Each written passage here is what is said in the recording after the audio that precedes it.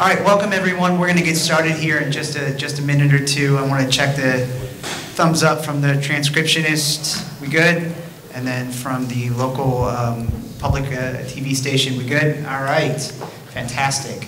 So welcome everyone. My name is Brett Kluken. I'll be facilitating the meeting. I'm going to turn it over to Bruce Watson to start with the NRC presentation. So welcome and thank you for coming this evening. Thank you, Brett. Can you hear me? Or do I have to bring it up closer? Okay. My name is Bruce Watson. I'm Chief of the Reactor Decommissioning Branch at the NRC headquarters in the Division of Uranium Recovery and Waste Programs, Decommissioning Uranium Recovery and Waste Programs. I have two people here from my staff with me up here at this table. This is Ted Smith, he's a project manager, and Kim Conway, she's also a decommissioning project manager at the NRC. If we can go to the first slide, please. This is an NRC Category 3 meeting. It means that it's the NRC's meeting, public meeting. We have certain protocols we will follow, and so, but our purpose tonight is to obtain comments to identify the best practices for the establishment and operation of local community advisory boards for decommissioning of nuclear power plants, including lessons learned from existing CABs.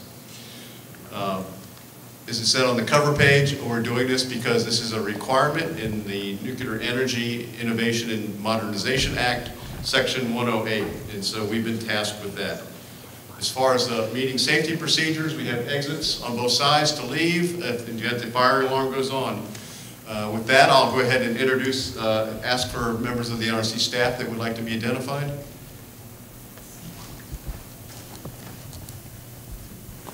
I'm Trish Hollihan. Oh, sorry. Yeah. One second. Okay.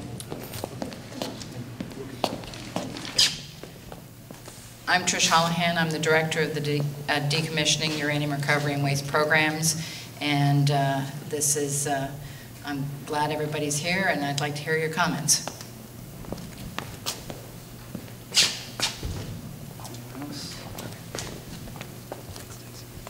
All right, thank you.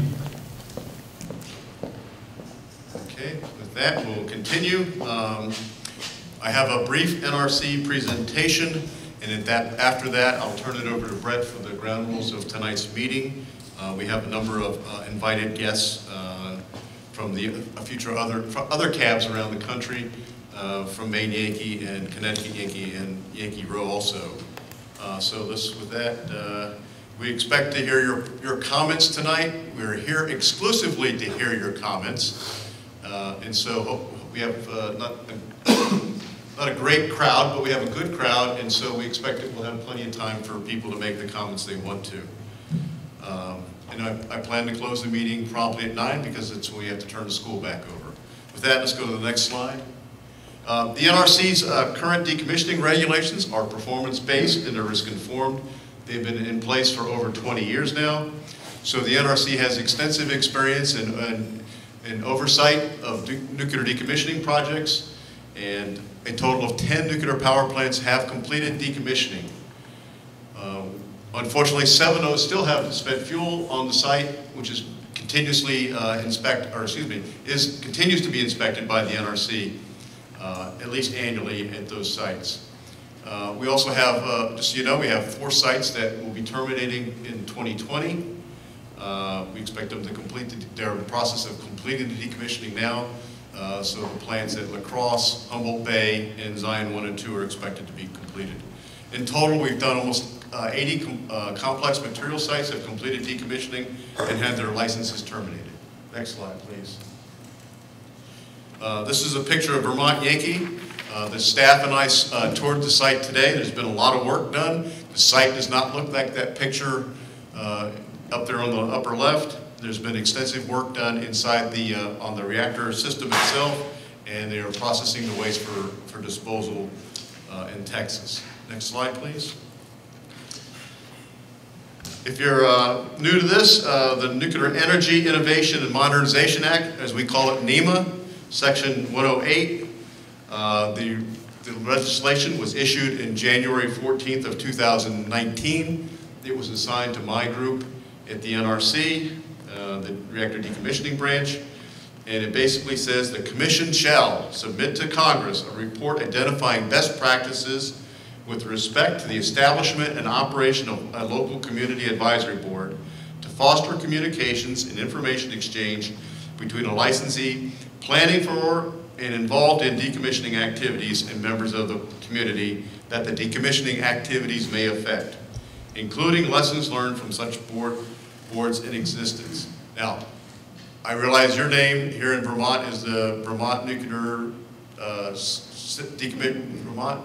Decommissioning Citizens Advisory Panel, right? They come in various names, but we recognize that the Congress used the word CAB, so we'll continue to use that in most cases. Next slide.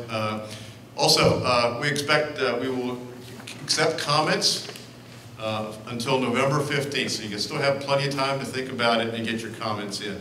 And you can do that, we'll have a slide at the end, through our website, the regulations.gov website. You can send us a letter or you can email us. Next slide, please. So, a Community Advisory Board. It is an organized group of citizens interested in safe decommissioning practices and safe spent fuel management at a decommissioning facility. The sponsor is usually a local licensee or mandated by state legislature. The composition typically includes local community leaders and elected officials, state representatives, and members of the licensee staffs. Most CABs have a governing charter to establish roles and responsibilities. Next slide, please. So what are the typical CAB responsibilities? They review the licensee's plans for decommissioning. They provide insight into potential impact on the local community. They provide an opportunity for public education on decommissioning, and they can make recommendations to state officials.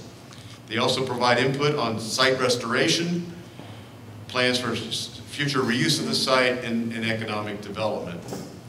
Next slide, please. So, our report to Congress will contain a description of the CAB discussion topics, CAB recommendations to inform the decision-making process during decommissioning, CAB interfaces with the Commission, and other federal regulatory bodies to support the board members' overall understanding of the decommissioning process and promote dialogue between the affected stakeholders and the licensee involved in the decommissioning activities. It also will include a description on how a CAB would offer opportunities for public engagement throughout all the phases of a decommissioning. Next slide, please. So, again, our report to Congress will include the CAB best practices for CAB membership composition, the selection process, and the terms of the membership, when the CAB was established, and the frequency of the CAB meetings. We will also include specific logistics required to support the CAB and other identified best practices or activities. We have a questionnaire. A copy of the questionnaire was out on the table. It's also available on our website, and it can be submitted electronically if you go to our website, and I have that information coming up. But there is a questionnaire out there. The questionnaire, we've got approval from the Office of Management and Budget to ask the public those specific questions. Next slide, please. All right, you already got it up there, okay. Okay, you can provide comments to us at this meeting. We'll be recording it. Mr. Paul Holland is over here. He's our transcriber. He will be transcribing the meeting. That will also be made publicly available. You can fill out the NEMA questionnaire online. Here's where you can find it on our website. You can submit comments electronically to the federal rulemaking website, regulations.gov, and that's the NRC docket number there. And you can scan completed questionnaires and send them to nema.resource@nrc.gov. Or you can mail them to Kimberly Conway right here, and that's her address right there. This information is also on a little card we had out front, so you can take the card with you and choose how you want to submit your comments to us. Next slide, please. You can go to our website. We specifically added this to what we call our spotlight section, which is highlighted with a red circle there. So you go to nrc.gov, you go to the spotlight section when you get on the public web page, you can click on that and it'll take you to our website for the questionnaire and providing comments. Next. Any other questions? You can also they can be referred to our Office of Public Affairs. This is Dave McIntyre from our headquarters Office of Public Affairs, and his website also. Next slide, please. In summary, this is an NRC Category 3 meeting. We're here to listen to you on CAB best practices. Again, we are transcribing the meeting, so we have a public record of it. It will be made publicly available. We want to stick on that specific topic tonight. That's the sole reason we're having this meeting, to fulfill what the Congress has asked us to do or told us to do. So with that, I'll turn it over to Brett for the meeting ground rules and get the meeting underway. Thank you. Hello, everyone, again. And I'll keep this short. So, again, my name is Brett Kluken. Normally, I'm the regional counsel for Region 1, but tonight I'll be acting as facilitator as I do at other sites within Region 1, Pilgrim in particular, and Indian Point. So, Bruce has already covered many of the logistics for the meeting, where the bathrooms are and whatnot, so I'm not going to go over that again. And I say this next rule at every meeting, so don't feel like I have any indication that this is going to happen here, but I feel compelled to, to say it, is that while I have no expectation it's going to occur tonight, let me make this clear. Under no circumstances will threatening gestures or statements of any kind be tolerated. If you engage in such behavior, you will be immediately ejected from the meeting. Again, I have no expectations that's going to occur, but I feel compelled to make that clear at the start of every meeting that I facilitate. So you'll notice, for those of you who signed up to speak tonight already, and if you haven't done so, I'd ask that you step outside to the registration table to please add your name to the list, that you were given a ticket. So normally at these meetings when we have a large attendance, I will call those tickets in random order. Given that it's unlikely that we are going to exceed the amount of time, or that we should, let me put it this way, we'll have plenty of time for everyone who wants to speak to have an opportunity to do so tonight. So I am just going to call those in order, 1 to 7, instead of having to go through a random ordering system, if that's okay with everyone. I don't foresee us not having an opportunity for everyone who registered to speak to get an opportunity to do so. So we'll just go through that. You will notice, for your awareness tonight, Bruce already mentioned, there is a transcript being provided, and as such, when you go to the microphone to begin your public comments, please state your name, and then if you wouldn't mind spelling it, especially if it's a longer name, just for the sake of our transcriptionist, so we can actually capture your name on the record. And then again, I would ask that while someone is speaking, please don't talk over them or make comments when you don't have a microphone in front of you, because it makes his life that much more difficult in creating a complete record of the meeting tonight. I do have a time clock up here based on the number of speakers we have right now, which is 7. I'm going to say that probably everyone will have 8 minutes to speak, or that's what I would like to keep us to. If we have extra time at the end, people can get up and speak again. I don't hold elected officials to that, of course, but that's where I'd like to keep it at. That should build us in a little bit of buffer in case people go long after the end.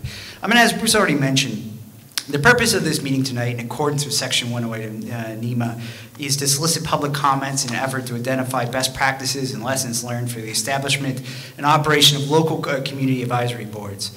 In keeping with that purpose, we'd ask you to be mindful of what topics you're discussing, and then moreover, as the intent of this meeting is principally to hear from you and the members of the public in order to gather your ideas and your thoughts, the NRC staff will be more in a listening mode, meaning that technical questions regarding Vermont Yankee decommissioning can be posed to individual staff members after the meeting, but we won't be addressing them during the meeting.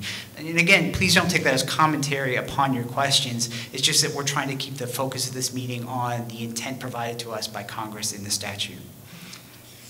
All right, before we turn it over to elected officials or representatives of elected officials, I'd like to ask, does anyone have any process questions about how Section 108 operates, or how NRC is implementing Section 108? Any process questions? Going once, twice, sold. All right. At this point, I'd like to now call up elected officials or representatives of elected officials the opportunity to be recognized and to give prepared statements. So with that said, we will start with the representatives from Senator Sanders' office. You can come to this microphone.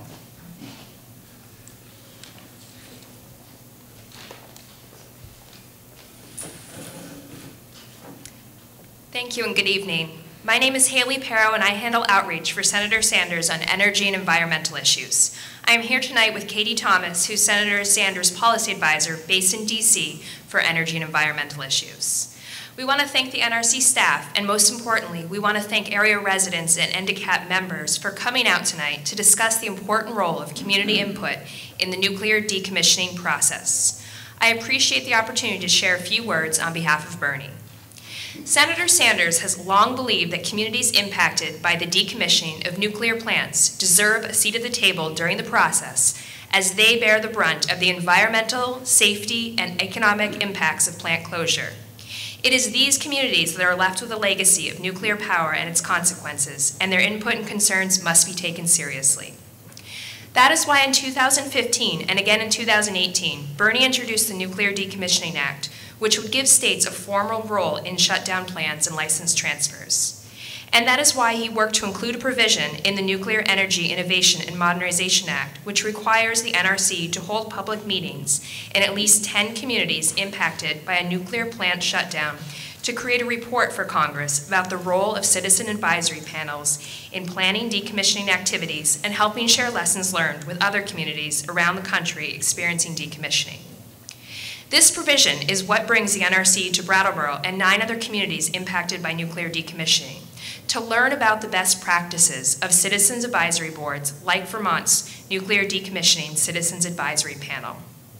Our hope is that these meetings show the NRC how essential panels like NDCAP are, and that the lessons NDCAP learned will help other regions facing the challenges of plant decommissioning. The input of surrounding communities is especially critical given the potential for non-operational plants like Vermont Yankee to sit idle for decades before radioactive and other hazardous materials are removed and the plants are completely decontaminated. These meetings will help transform a process that's currently weighted almost entirely toward the power plant owners into one that strikes a reasonable balance between owners and the impacted communities. These meetings should show the NRC why it must take more seriously the need for public input in the entire decommissioning process. As a member of the Senate Environment and Public Works Committee that has oversight over the NRC, Senator Sanders has and will continue to advocate for giving Vermonters a voice in decommissioning. I look forward to hearing from you all tonight, and I'll bring back what I learned to Senator Sanders. Thank you.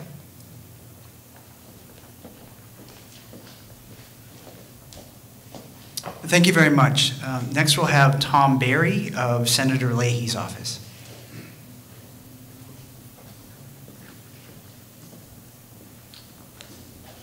Thank you. My name is Tom Barry. That's spelled as in strawberry, and I'm here representing Senator Leahy. I would like to thank the representatives of the Nuclear Regulatory Commission for bringing this opportunity to Brattleboro, and I would also, on behalf of Senator Leahy, very much like to thank all of the representatives of organizations and the citizens who have come tonight, many of whom have spent literally thousands of hours over the past several years engaging in this process. And so we'd like to thank you all for your contribution. And a lot of credit goes to, of course, Senator Sanders for his work in bringing this about.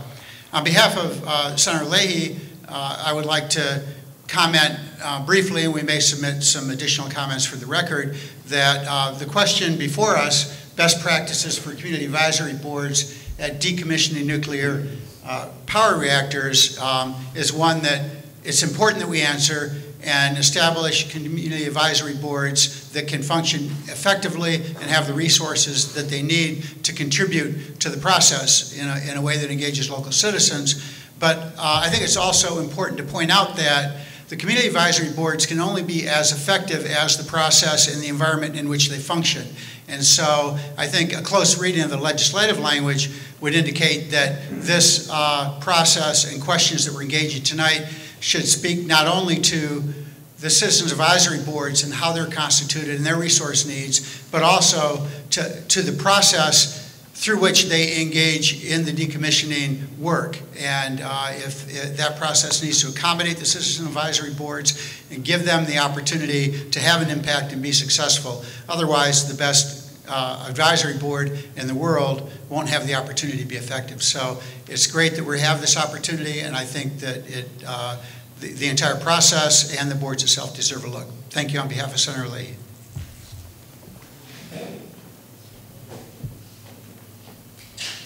Thank you very much. Next, we'll have Ms. Wartzberg from Representative Welch's office.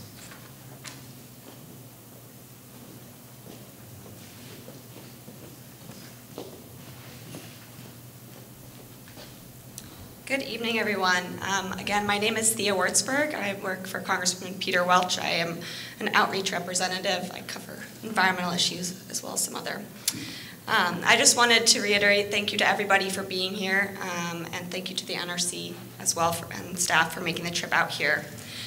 This process is very important to Congressman Welch. The Congressman played a critical role in getting language into the Nuclear Energy Innovation Modernization Act that requires NRC to make these best practice reports. And he's also a very strong supporter of the local hearings that we're having tonight that Senator Sanders worked to make happen. As my colleagues have stated already, these public meetings are a very important opportunity for communities that are impacted by the decommissioning of nuclear power plants to ensure that their concerns are heard. Congressman Welch believes that it is crucial for state and local advocates to have a seat at the table when important decisions are being made.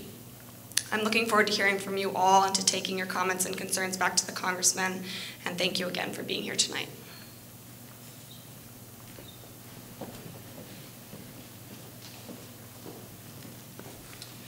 Thank you very much. I just want to double check. Are there any other representatives from a congressional office, or Senate or Congressman? Okay. Next, we will turn to Commissioner Turney from the state of Vermont.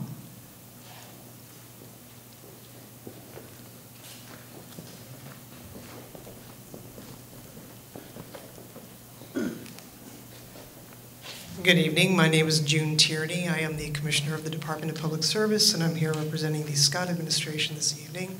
The Governor sends his greetings and thanks all the citizens who turned out tonight, as well as the staff and the members here of the Commission from the NRC. I think that this process that Congress has ordained for looking at best practices is long overdue. It's a welcome development when I consider how nuclear energy first emerged in this country. It was very much a federal government-driven project in the service of national defense, and then from that sprung nuclear energy generation that has served the country. However, I don't think it was very democratic in its inception. So it's wonderful to see the agency evolving and that Congress is looking actively into hearing from the people what their experience has been trying to participate in this process of informing the decommissioning process when they've not had a formal role, to my knowledge, at the federal level. Here in Vermont, we have a long history of having created a state-level role and formalized that first in a predecessor panel to our NDCAP called the Vermont State Nuclear Advisory Panel. That history actually became the basis for what is today the Nuclear Decommissioning Citizens Advisory Panel. That's been entirely state-originated and conducted by a balanced combination of citizens who are interested in the matter, legislators who are by law vested with an interest in the matter, and state agencies that have tried to be comprehensively engaged, whether from my point of view as an energy regulator, or from a commercial point of view, or from a natural resources point of view, or a health point of view, and the like. You can tell from the breadth of our Nuclear Decommissioning Citizens Advisory Panel that something similar, in my view, would be called for as well at the federal level. An issue that we have struggled with a great deal here is resources. Those resources have come largely from the state, and specifically they've been funded by ratepayers who benefited once upon a time from the generation. In my judgment, that is not a sufficient arrangement. I believe that the NRC needs to have a formal access point for the role and the weight to be given to the citizens' participation, and that participation in turn needs to be properly resourced so that it can be relevant to your proceedings. What I spend a great deal of time doing as the governor's representative from my agency on this panel is emphasizing the importance of your everyday person's views. and that those are not necessarily expert-driven point of views, but rather those are the folks who can tell you what it means to live in a community that has hosted such a facility, what it means to deal with the impacts. There are other folks' point of views, though, that are relevant as well, such as the individuals who have paid the rates that have in turn accumulated in our trust fund for dealing with decommissioning. And then beyond that, Vermonters at large who are left with a question, which is, if those resources are not sufficient for decommissioning, who will ultimately bear the burden? And I think that that would be an area that Congress could spend make a good investment of time in clarifying, because it's not clear to me that payment when the resources turn out not to be adequate in the Nuclear Decommissioning Trust Fund should necessarily be completely borne by ratepayers or taxpayers in Vermont. Those are my comments for today. I thank you very much for being here tonight. And again, I thank the citizens of Vermont for the energy that they have invested over the years in participating. You've been a model of citizen engagement. Other states in the nation have learned from you, and you have a lot to be proud of. Thank you.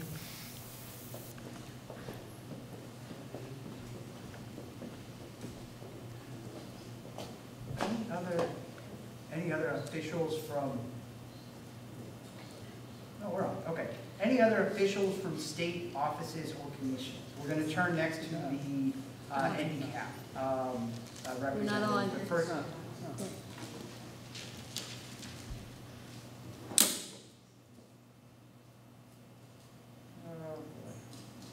all right. Well, yep. Okay, so here, why don't you give us the technical difficulties? Play whatever music you want to in your heads for a moment while we deal with this. Here, I'm gonna come under. There we go.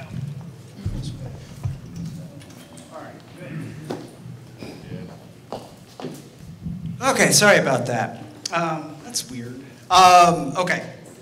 I've never, in all the meetings I've facilitated, which I'm close to 50 now, I don't know if I've ever had that happen. So anyway, moving on. So any other representatives from a state level office, whether it be a commission or whatnot? Okay. Any local elected officials who would like to give prepared remarks? And then anyone? Okay. And next I'm going to turn to, so I have them in order of, first we're going to start with Donald Hudson of Maine Yankee. He'll be followed by Eric Howells of Yankee Row. These are cabs, excuse me.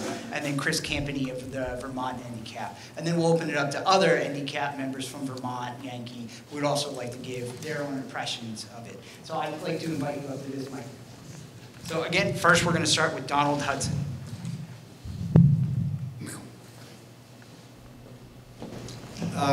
Good evening. This looks like about the third year into decommissioning Maine Yankee in terms of crowd size. My name is Don Hudson, spelled like the river, and I am currently the chair of the CAP that replaced the decommissioning CAP. Our facility was fully decommissioned about a dozen years ago, and we now have a community advisory panel that is engaged with the existing site, which includes 64 casks of Class C waste and 60 canisters of spent fuel. I come here from Arousic, Maine. I was born in St. Johnsbury, so it's good to be back. We decommissioned, and I think you three folks have my slides. Oh, you do have them. Okay, next slide, please. I'll just give you a quick overview. Everybody can read. The high points are, especially the second bullet, everybody's decommissioning is different. It depends on a number of factors that have to be taken into account.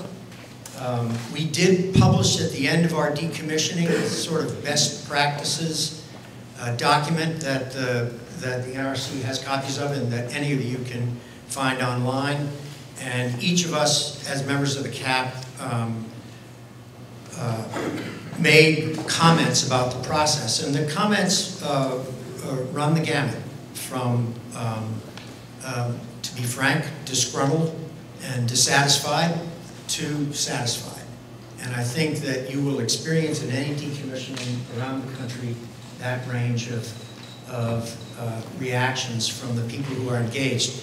But the take-home lesson is that the people were engaged. And next slide, please.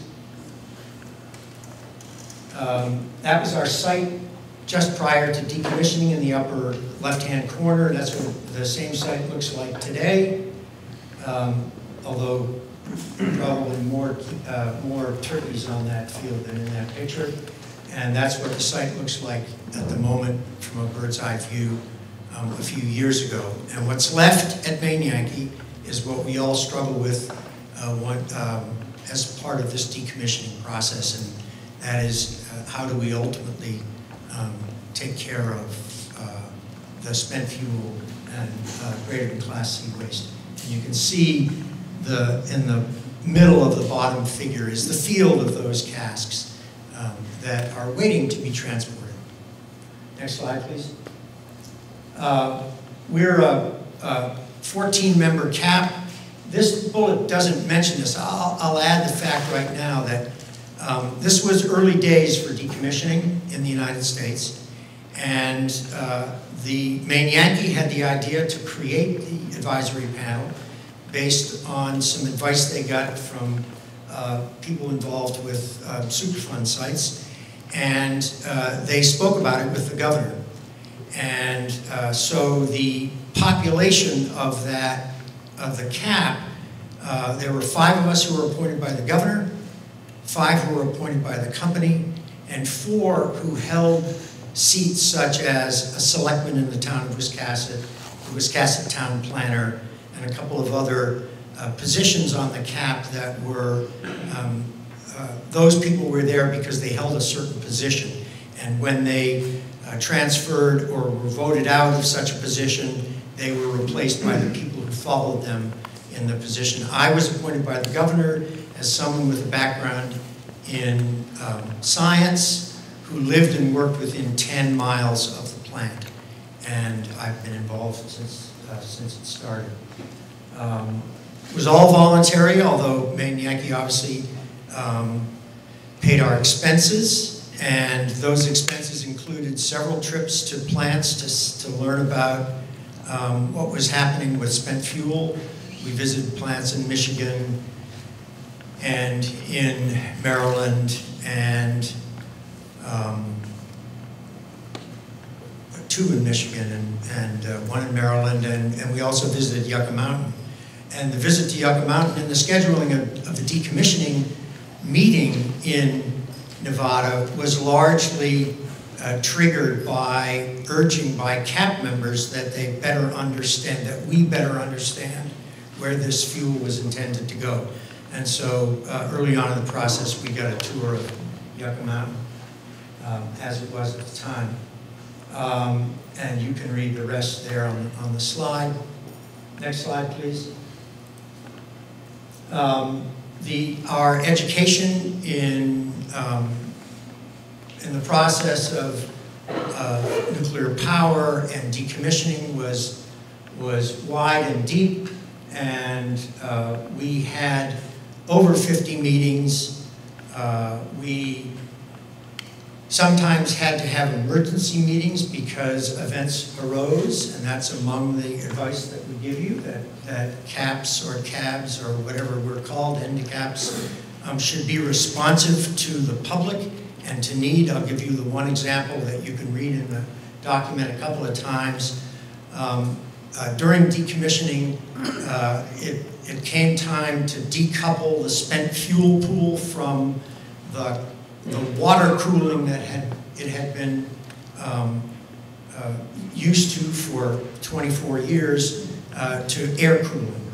And large fans were brought in to cool the spent fuel, air cool the spent fuel.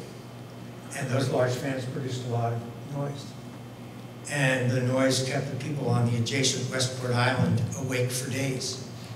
And that issue was dealt with. The CAP was charged with dealing with that issue, and the company was very responsive once that meeting ended to finding a solution to noise, because those fans had to stay in place until the fuel was ready to be loaded into storage casks, which was about 5 years.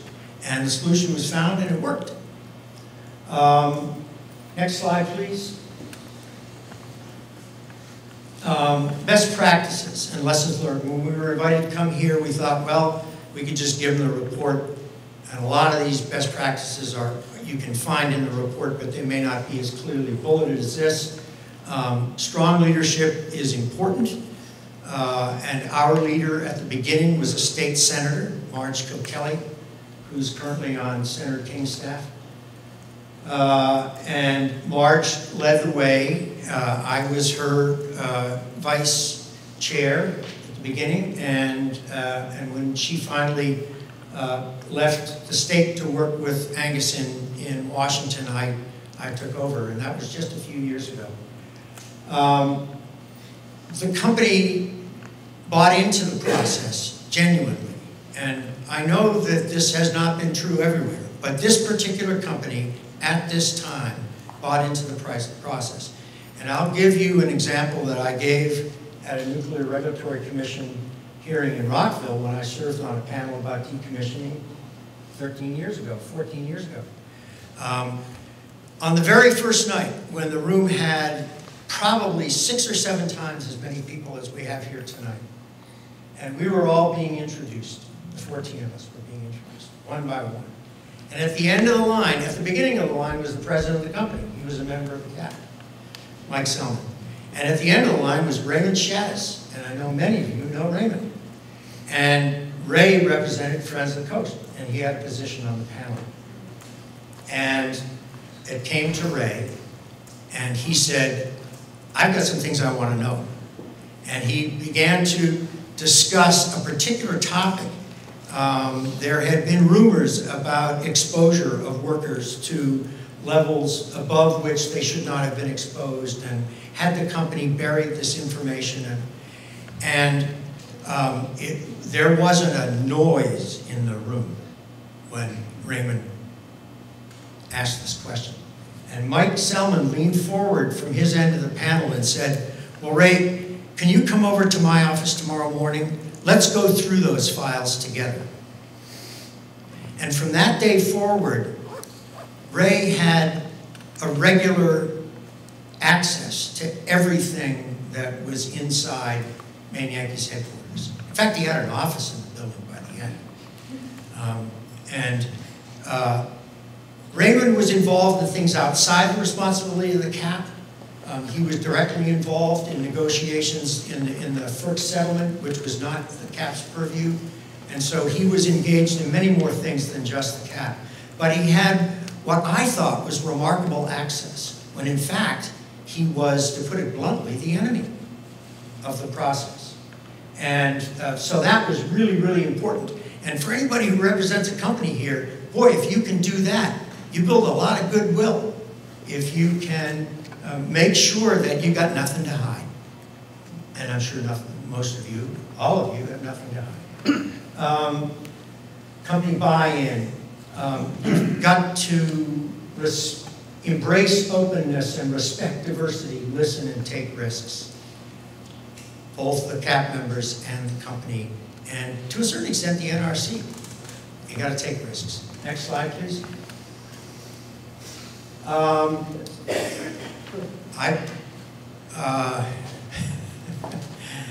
We only have one meeting a year now because we're waiting for our fuel to leave Wisconsin. We have regular email contact of monthly, almost monthly reports that we all receive and discuss by email, and we meet once a year. We met 50 times, and I think very few people ever missed a meeting. And may you be so lucky to have that kind of engagement.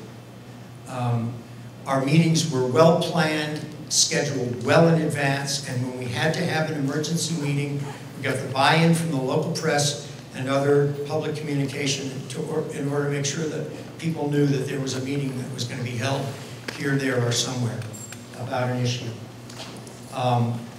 We wrote a charter. We have a charter, and in fact, our current cap has a 2-year life. Every 2 years, we decide, shall we continue to do this? And every year we decide we should, because we're a bit anxious. We're far enough away from the rest of you in the world, and there's so few of us that you'll forget that we have 64 canisters of spent fuel. And so we meet once a year, and we write a letter to our congressional delegation, and reporters come to the meeting, and we talk about the fact that we got to get on with this. And that's our purpose now. We met regularly all the time.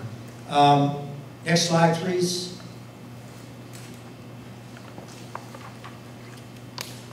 As I said, Ray was involved in more than the cap was involved, and at times we were enticed to get out of our lane, which was to focus on decommissioning and get involved with the FERC regulatory settlement. But that was up to other people, and we needed to put our blinders on to that part of the process and just to focus on what was happening at Bailey Point and not necessarily what was happening either in the legislature. Other people were doing that. Raymond was doing that. Other folks were doing that, and we had that covered. Last bullet, this may be the last bullet. Share what you learn. We've been at it since August of 1997. I remember when the governor's office called me in July. We've been at it since August 1997, and we're not going to quit so long as I'm alive, and or the fuel is taken someplace. And then we'll all go out of business. And may you see that day. I think that's the last slide. Oh, there are? Oh, jeez. I think, I think you've got as much information as you need from me, and you guys have my full testimony. Okay. Thank you very much. You're welcome.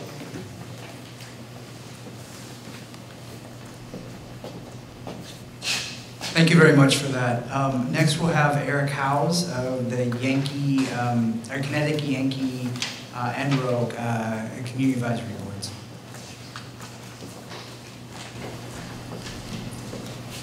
Thank you very much. Thank you to the NRC for hosting this meeting and for inviting us to be here. I'm going to only speak for a couple of minutes. I'm the Director of Public and Government Affairs at Maine Yankee, but I'm here tonight to also speak about the Community Advisory Boards at Yankee Row and Connecticut Yankee. So the Yankee Row Community Advisory Board and the Connecticut Yankee Advisory Boards were established at about the same time as the Maine Yankee Board. They were also established by the company, by the companies. Like Maine Yankee, the Yankee Row site in Row, Massachusetts, the Connecticut Yankee site in Haddam, Connecticut, are standalone NISPACY sites, meaning all that's left there is the spent nuclear fuel. These plants were decommissioned in the 1990s. All the fuel had been moved to dry cask storage by 2005, 2007, depending on which site you're talking about.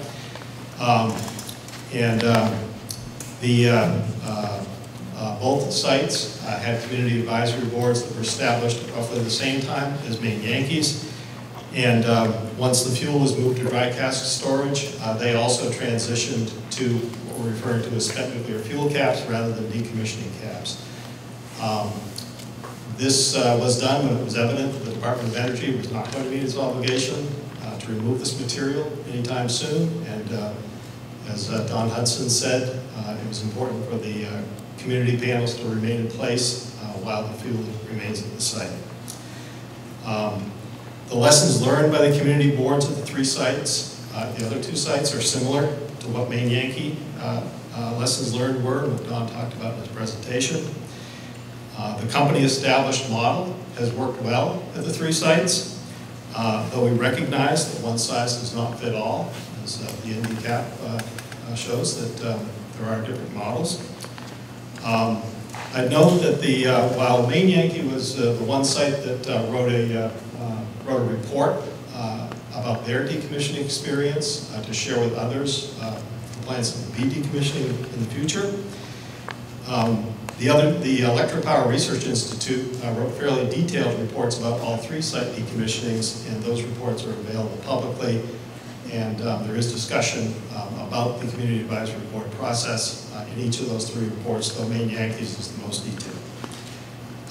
And I would just note that the 3 community boards, along with the companies, are beyond frustrated that the spent nuclear fuel and greater than Class C waste remains at these 3 sites many years after decommissioning. When we began decommissioning at Maine Yankee in 1997, at that time I don't think anybody envisioned that we would still be at it today. And for more information about the 3 sites, go to 3yankees.com. Thank you very much.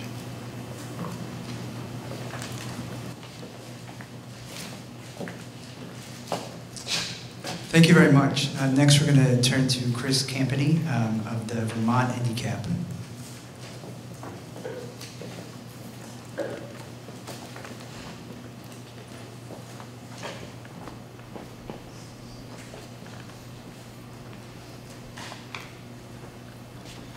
Good evening. Thank you, Nuclear Regulatory Commission, for being here, and thanks to our federal delegation to Bernie for making this happen.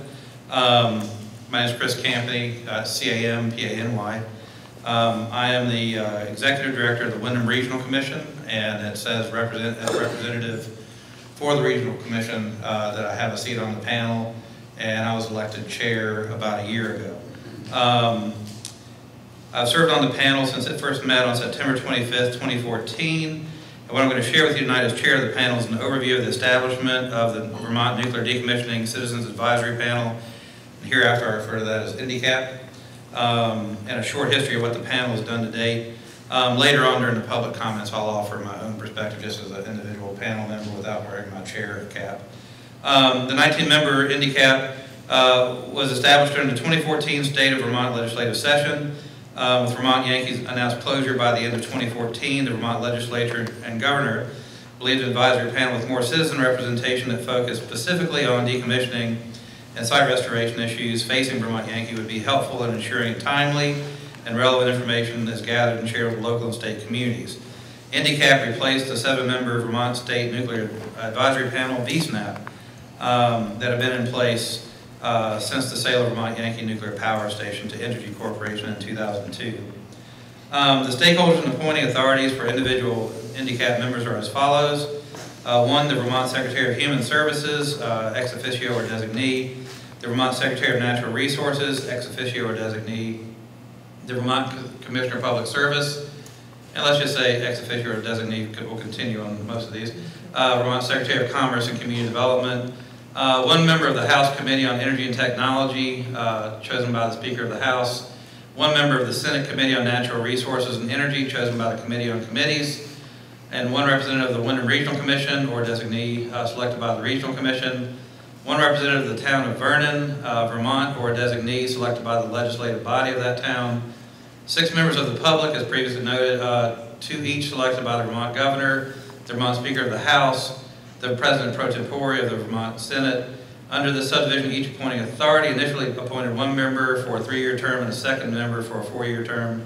Subsequent appointments under this subdivision are appointed to 4-year terms. All citizen appointees have been appointed to 4-year terms at this point. 2 representatives of Vermont Yankee Management, which is now North Star, selected by the Vermont Yankee ownership. A representative of the International Brotherhood of Electrical Workers, selected by the IBEW, who is a present or former Vermont Yankee employee.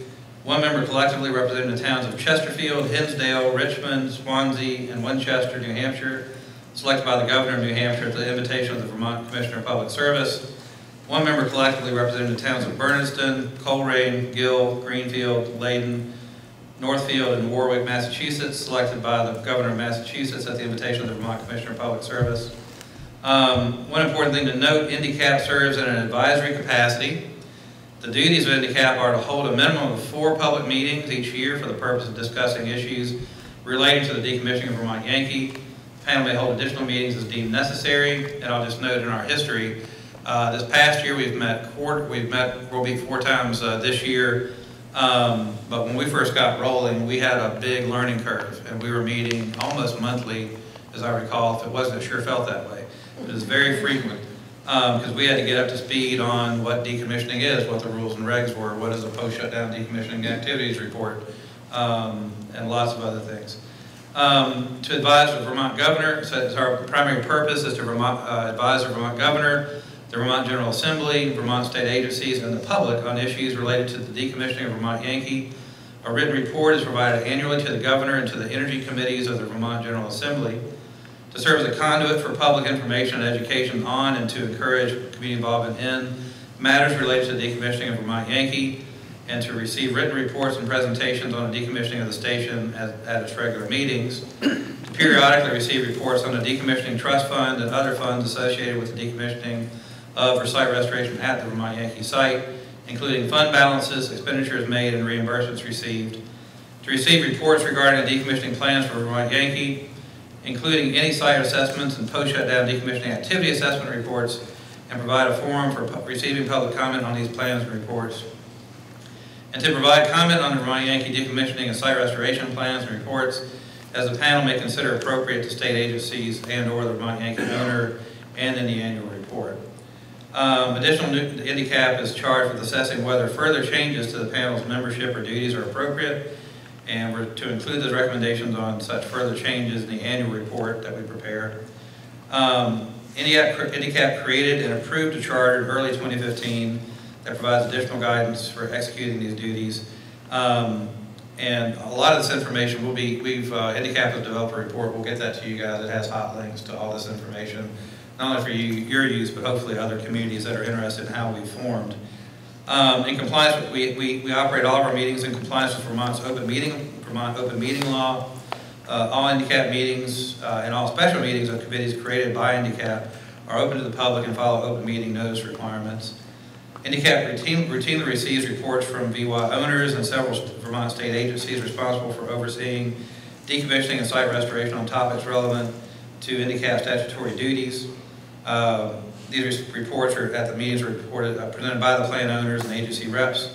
And these include summaries of recent decommissioning activities at VY authorized by the plant owner, including the transition of the plant from operational electrical generating station to long-term spent nuclear fuel storage facility, the demolition of on-site structures, on-site construction associated with the long-term storage of spent nuclear fuel, the monitoring and transfer of VY spent nuclear fuel to on-site long-term spent fuel storage, changes to VY infrastructure resulting from on-site demolitions and transitioning to long-term spent fuel storage, estimated rates of off-site water intrusions into the VY turbine building, the volume of turbine building intrusion water shipped for off-site disposal, an overview and efforts to reduce the water intrusions, brief overviews of upcoming on-site activities, changes in staffing, requests for reimbursements from the decommissioning trust and site restoration funds, reimbursements for on-site spent nuclear fuel storage resulting from litigation against the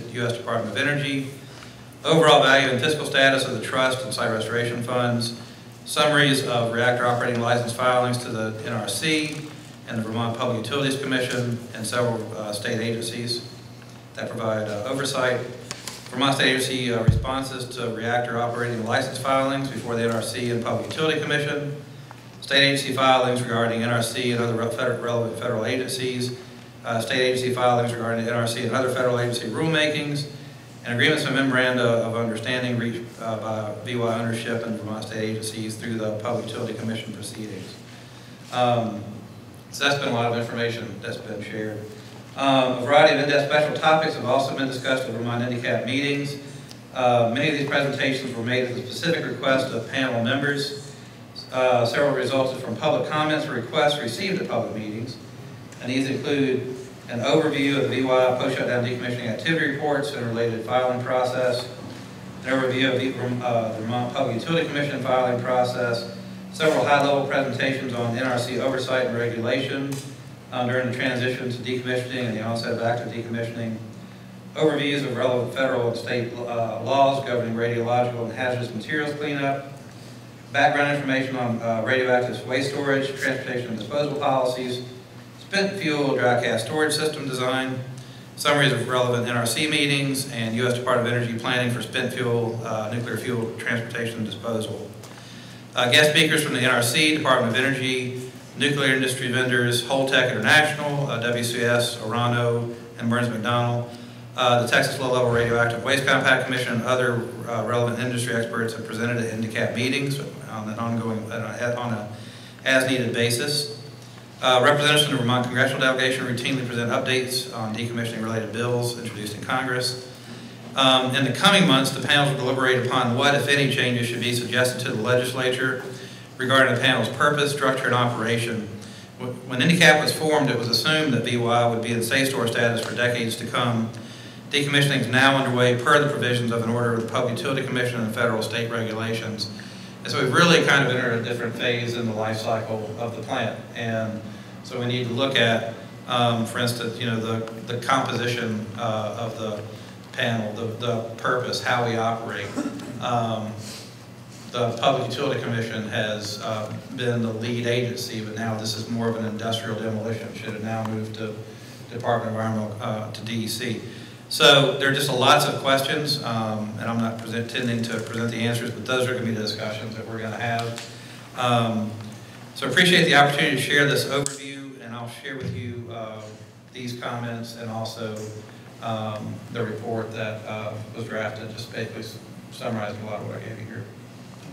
And thanks to Tony Lushinsky for drafting this summary.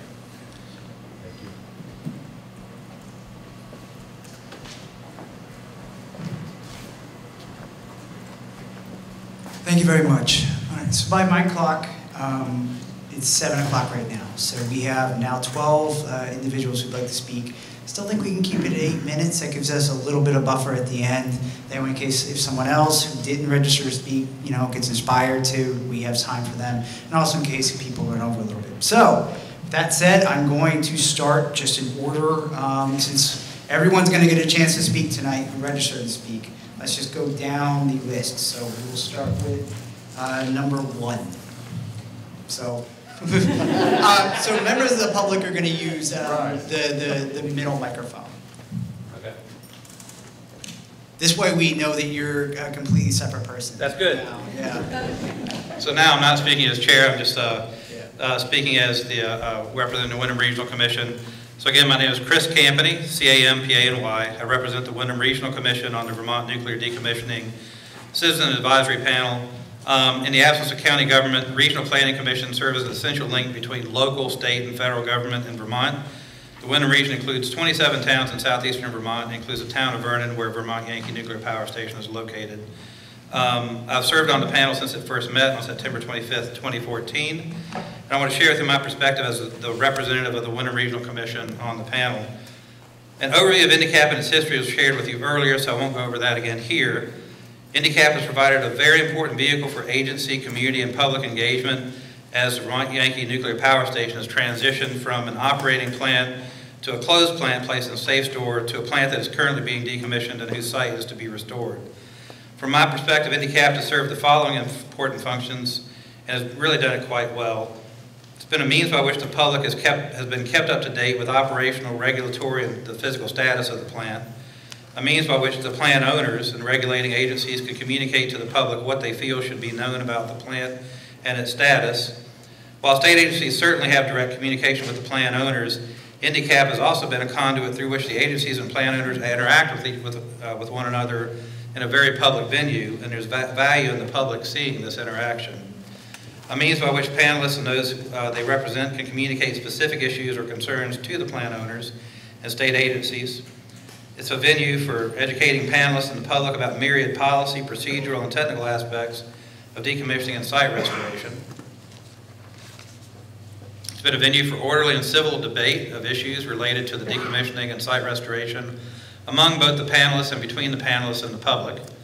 It's been a means by which the broad array of stakeholders represented on the panel can arrive at consensus on messages and recommendations to be communicated to the public at large, federal agencies, including the Nuclear Regulatory Commission and U.S. Department of Energy, fellow nuclear host communities, and elected officials. From a best practices perspective, I'll offer the following observations and recommendations. Ideally, a citizen advisory board would be formed long before a plant announces its intention to close. All plants will cease operation and decommission at some point. Because the socioeconomic and environmental risks and benefits associated with nuclear plants are so substantial and have the potential to greatly affect the host community, especially in rural areas, a best practice would be to form an advisory board to have discussions about the role of the plant in the community and what it will mean when the plant ceases operation as a matter of general practice. The community should know the impacts of an operating and closed plant and what the nature of the eventual closure, meaning deconner versus safe store, will mean for the local community. Ideally, the plant will understand the impacts and factor that into its closure and decommissioning planning to mitigate especially those socioeconomic impacts. Next, the legislation forming NDCAP was drafted and enacted quickly at the end of the legislative session. This meant there was little to no opportunity for the public to weigh in on what the community would like to see from a Citizens Advisory Board regarding its purpose, function, and composition. So ideally, a community would take the time, or a state or a plant would take the time to have that conversation. The focus of NDCAP is specifically on decommissioning and site restoration and specifically excludes engagement around the socioeconomic impacts of the plant closure. This purposeful exclusion may have been related to the settlement agreement between the estate and Entergy, then the plant owner, which included funds intended to help mitigate the impacts of the closure. Communities should consider whether or not there is any reason to bifurcate engagement around decommissioning and site restoration and socioeconomic impact planning and mitigation. This closure also impacted in communities in 2 adjoining states where many plant workers lived. While New Hampshire and Massachusetts have seats on the panel, it's unclear to me how effective the panel has been for those impacted communities. Because NDCAP focuses solely on decommissioning and site restoration to the exclusion of deliberation upon the socioeconomic impacts of the closure, and I would include in that also the budgetary impacts to the towns impacted, the importance of cross-border engagement may be reduced. However, if the Citizen Advisory Board is to take into account socioeconomic impacts, full inclusion of all impacted communities is essential. What we've learned through this closure is how integrated our local economies are across state lines. The local economy should not be defined by state lines, county lines, or town lines, but must include where paychecks are earned and where the earners go home at the end of the day. The purpose of NDCAP is to advise the governor, state agencies, and the legislature. It does not have as an explicit goal the role of providing a citizen advisory function to the plant owner. While the panel does have the ability to communicate community concerns to the plant owner through their engagement as a panel member, other communities should consider whether or not the plant owner should be included among those entities to be advised. Entities that are to be advised have seats on the panel and the ability to vote. This means that those who are to be advised have the ability to vote for or against what they're to be advised about. This is a fundamental flaw in the structure of NDCAP from a process perspective and seems rather undemocratic and a little bit un-American to me. The panel had to teach itself, and by extension the public, a lot about the regulatory procedure and technical aspects of decommissioning and site restoration during a compressed period of time.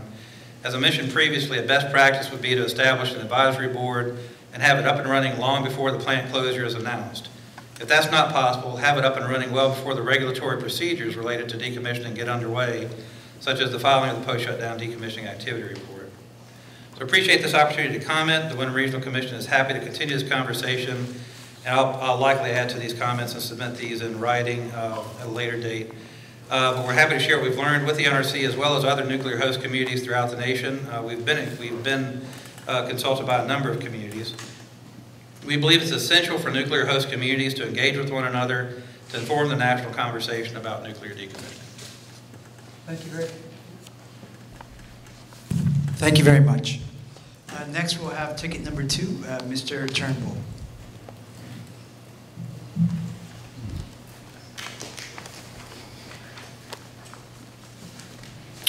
I was just informed that that clock is going to be set to 8 minutes. 8 minutes. Oh my gosh! I hope I don't go anywhere close to that. Well, 8 minutes. It's up to you. But this is, I mean, I'll do you're lucky I'm at gonna do my Pilgrim. I best. actually make it ding, and it's really loud. I'm doing not having it make noises tonight. But anyway, whenever you're ready. Okay, thank you. My name is Clay Turnbull. I am a resident of Townsend, Vermont, 20 miles north of here, and I'm also a staff person and trustee at New England Coalition on Nuclear Pollution, which is a 48-year-old 501c3 here in Brattleboro. We advocate for safety and cleanup standards.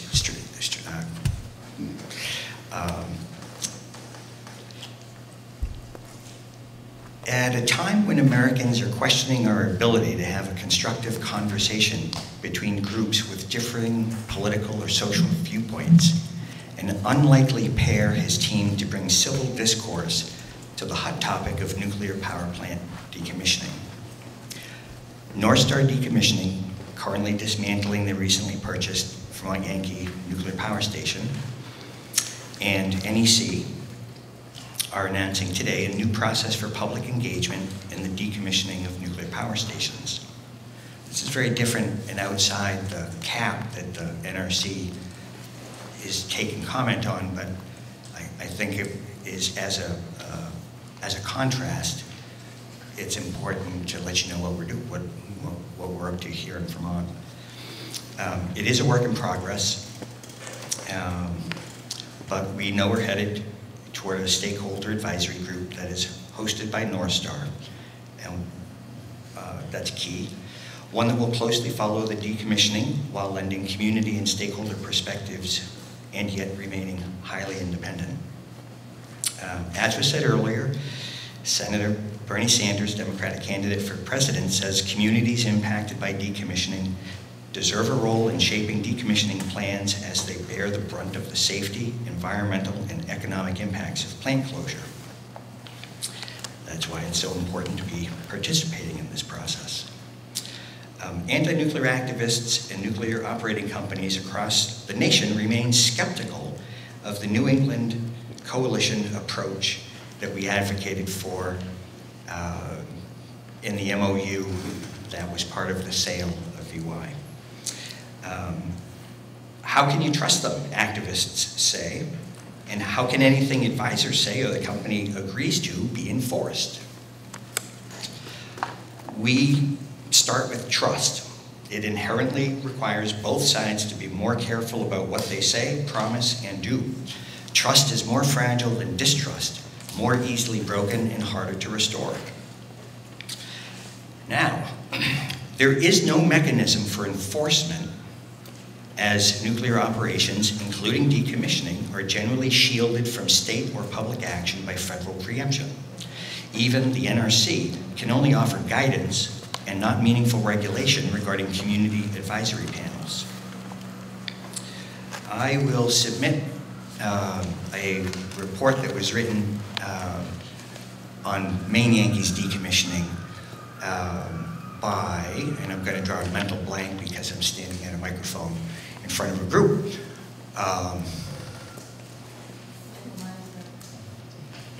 Mike Meisner. He was the former, I think it's president or CEO of Maine Yankee. He was the top person there.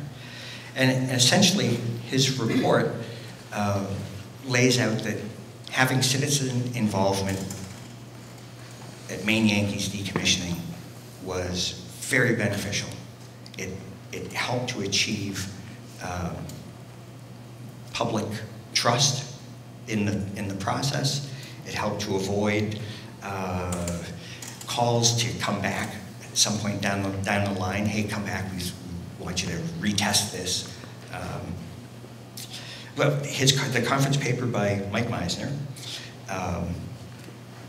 says that the last thing a company in decommissioning wants is to be called back years after the job is completed to have to do it over. And one way to ensure against that remote possibility is to answer the community's questions and satisfy its concerns as they are raised throughout the decommissioning process.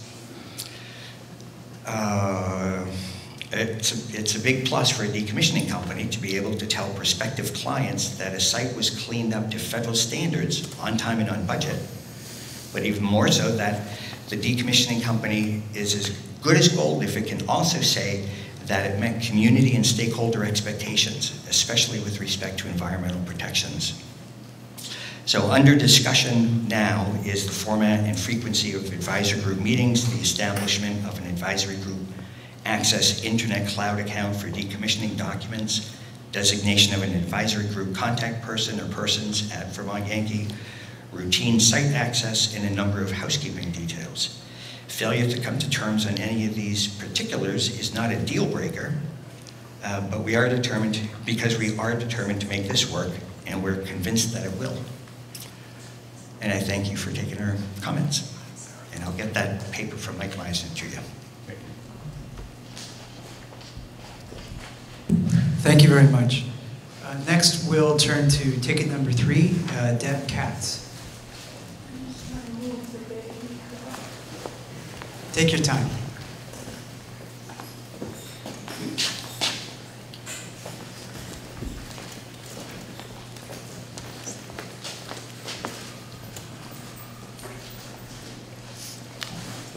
So, I'm Deb Katz, K-A-T-Z. I'm the Executive Director of the Citizens Awareness Network. We're a grassroots regional group with over 2,000 members. I've started bringing my children to decommissioning meetings. Now I'm bringing my 4th grandchild. So that's a statement of how long this has gone on. And I can't necessarily say it's been the most pleasant experience. So I have papers I want to submit to you on decommissioning, panels. What I want to say is that this was created by Citizens Awareness Network and the Childhood Cancer Research Institute. We did this. I submitted it to the NRC in 1996 at an NRC meeting back then in Washington, D.C., and it didn't go very far. What I can say is that CAN has sat on the cab for Yankee Row, Connecticut Yankee. We worked with the Public Service Department in Vermont to establish the cap and in fact set the parameters that they used. They were limited in ways, but we felt that it was essential that the board in fact be independent of the corporation. That one of the faults we experienced in Row and Connecticut Yankee, that well, in that case it was utilities, that they were driven by the needs of the utility, not by the needs of the public to know. One of the most frustrating, I mean, what it says is public participation in democracy, and of course that's really ironic because the boards are far from democratic. And this is one of the hardest things for communities to understand when they start getting involved in the process, is they have no power. I mean, once the NRC eviscerated the decommissioning rule in 1996, making it very hard for states as well as the public to actually have a say, to actually question what's going on and be able, in an adversarial role, maybe unfortunately, but the only role they had, that has ended.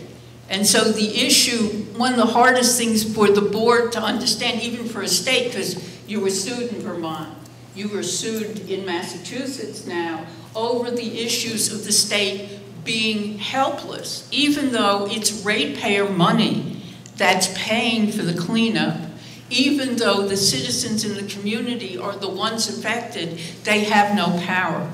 And what we felt, at least in terms of setting up the boards, was a situation of creating as much transparency as possible, so at least people could understand the processes that were going on, and potentially through a process of working together actually relate to each other outside of an adversarial role, which I feel is essential in this. It sort of goes back to New England Coalition's notion of it.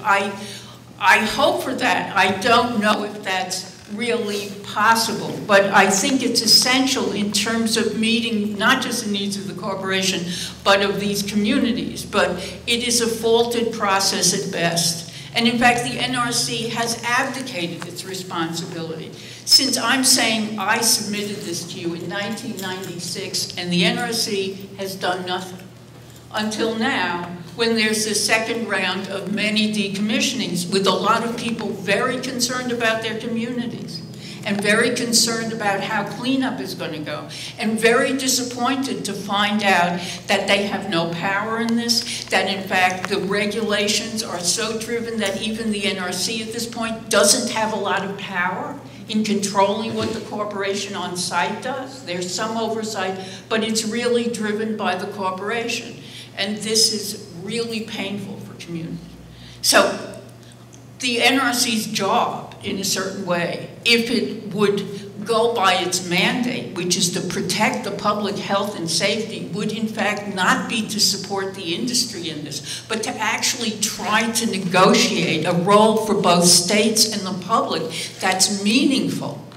Because that's the only way we'll get to trust you. Because as you can see tonight, this is what it's dwindled down to. And it's dwindled down because it's so painful for people to bang their heads against the wall again and again and again and not feel they're being heard, not feel they can protect their community. You know, we sued the NRC and won a lawsuit against you over the illegal decommissioning of Yankee Road.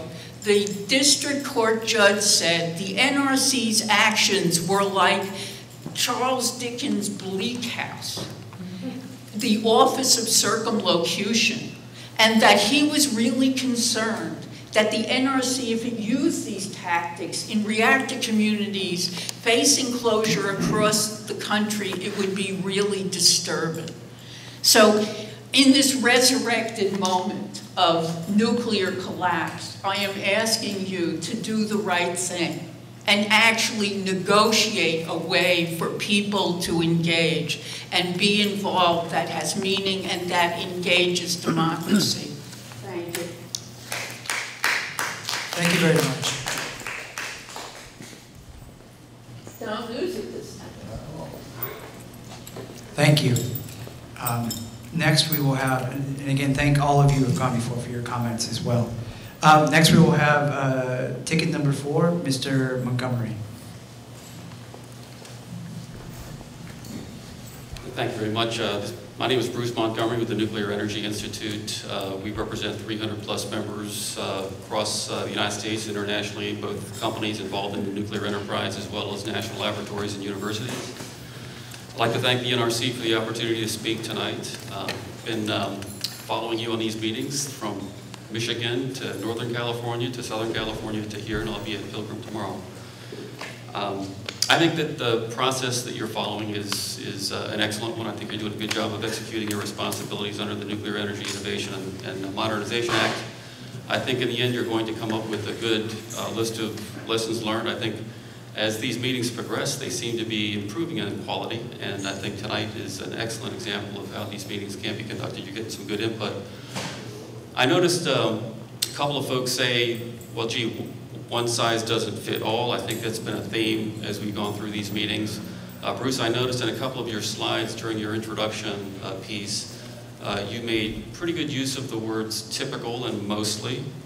And I think that's very apropos because as we've gone through these meetings, we've seen a lot of variability in the kinds of things that work for different communities. For example, some like to have a lot of local officials on board. Others don't think that that's appropriate. Some believe there should be strong involvement by the company doing the decommissioning. Others think not so much. And I think that's a very healthy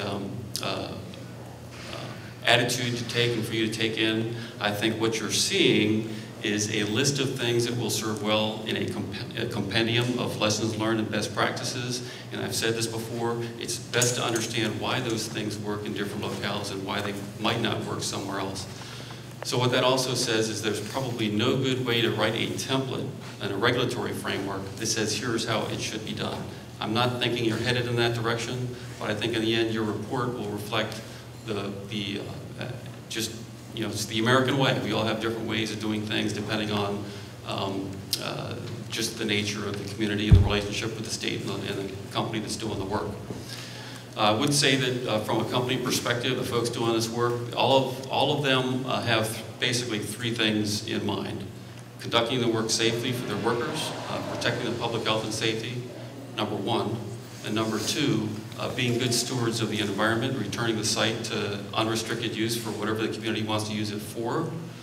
And number 3 is to be, as we're talking today, heavily engaged with the public to make sure the public is well informed and the public has an opportunity to provide feedback on the process that is taken. I think one thing I've heard that is common across the board is the earlier you set these boards up, the better you are. So I think these boards can be very effective if there's a good lead time to get organized and get educated, because everywhere I've been, I've heard the story. We need time to come up to speed so we understand the issues. The decommissioning process is not something that's well understood outside the general public. So I think we can all, both the NRC and the industry, do a better job of informing the public of what this decommissioning enterprise is all about. And I think that, some comments around the Decommissioning Trust Fund, I think so far our record's been good, is that we can get these things done on schedule and on budget. I believe that as we go through the process, NEI is taking a lead role in making sure that we're collecting practical lessons learned and making sure that those are disseminated to the folks in the business of decommissioning. We're in a position now where we can actually accelerate these decommissioning projects to get them done faster and better. So I think that as we go forward, we'll continue to learn, and I think in the area of public outreach, it's just as important as anything else. Thank you. Thank you very much. Next, we will have ticket number 5, which is Mr. Schaefer.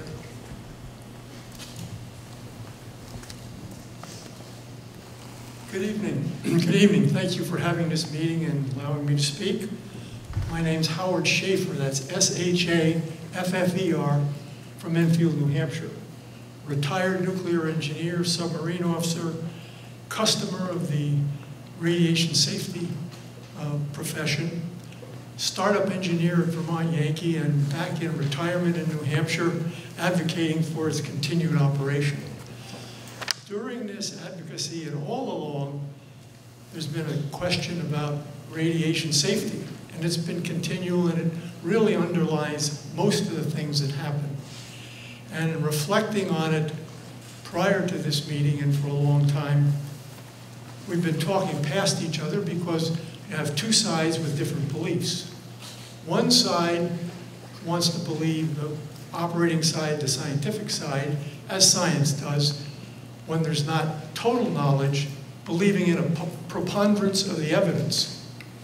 The other side, and to take a page out of the legal profession, wants proof beyond a reasonable doubt, which is the higher standard in court when you're going to send somebody to jail for a felony, whereas a preponderance of evidence is a lower standard for civil suits. But we've been going on that way, and we've had good dialogue and been courteous to each other all these years. Science moves on.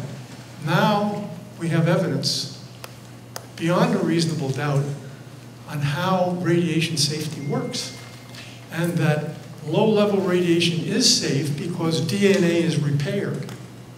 It's repaired when it's damaged by physical process, chemical process, biological process, or radiation. Now that we know how it works, we know why the preponderance of evidence is correct. So we can go forward confidently with that the standard radiation standards that have been set and applied not only to operation but to decommissioning, to hospitals and everything else are good and very much on the safe side. So we can have that confidence. I wanted to get that information into the record. I've provided you a copy of my information, but looking back in the early days of resetting standards after weapons became available, the first International Conference on Radiation Standards was in 1928, when there had been mistakes made in the early days of use of X-rays during World War I and since the end of the 19th century. After weapons became available, the standards were reviewed and there was knowledge of genetics becoming available. So early conservative decisions were made that We better regulate as if any amount of radiation is dangerous, and we ought to assume that any DNA damage might lead to cancer. And that information has been coloring the debate as the evidence is built up. But now that we have the scientific finding, and it shows in the picture I brought on the poster, that DNA is repaired, those no longer apply. Of course, at high level of anything, physical, chemical, biological, or radiation, you will have damage beyond repair, and you can get a lot of damage and be fatal. Thank you for letting me contribute this. Thank you very much. Next, we will have ticket number 6, Ms. Weinman. Hello, thank you for being here tonight, and thank everybody for coming out who remains interested in this very important matter to our community. My name is Lissa Weinman, W-E-I-N-M-A-N-N. I'm a business owner in Brattleboro, and I also raised my family here within the original 10-mile emergency evacuation zone. So Vermont Yankee has been something I've been looking at for a long time, and I'm honored to be serving on the Vermont NDCAP panel, currently as vice chair. I am planning to submit written testimony before November 15th, but I felt it was important to be here tonight and just share some initial impressions. I'd like to say that I've really enjoyed being on the panel. I think it performs an essential function in the community, mostly with information sharing. It's been great, as Chris Campany pointed out, to see all the different state agencies on a regular basis and have them come together and share knowledge about what's going on. Commissioner Tierney's been an excellent leader, particularly when she's had to step in as chair when some of the volunteer chairs have stepped down. And that leads me to my first comment, which reiterates what Commissioner Tierney had said, in that to expect citizens to participate in a panel like this without some form of compensation is really asking a lot. I know that when I started, I had a lot more free time to be reading all the things that I needed to keep up with the issue, and my work has taken me away from that at times, and so it's been difficult to stay on top of the matter. And unlike Corey Daniels, who's also been a wonderful NDCAP mate, thank you, Corey, who gets paid to be there by now North Star Corporation, and again, glad to see Scott State here, thank you for coming. Everyone else is getting paid to be there, but when you have citizen representatives, there's no compensation. And also, I really don't understand as a taxpayer in Vermont why I need to be funding people's travel and their time that takes. So in short, I really feel that we need to have resources available in order to do the job of the community on a panel like this. We need some significant resources. We pay for the venue, we pay for the BCTV coverage, I say we as a state. And that really shouldn't be. That should fall to the plant owner, actually. So I would really ask you to consider that, and consider that if you really want to involve stakeholders and people who really have the time to devote to this, we need to be compensated to do so.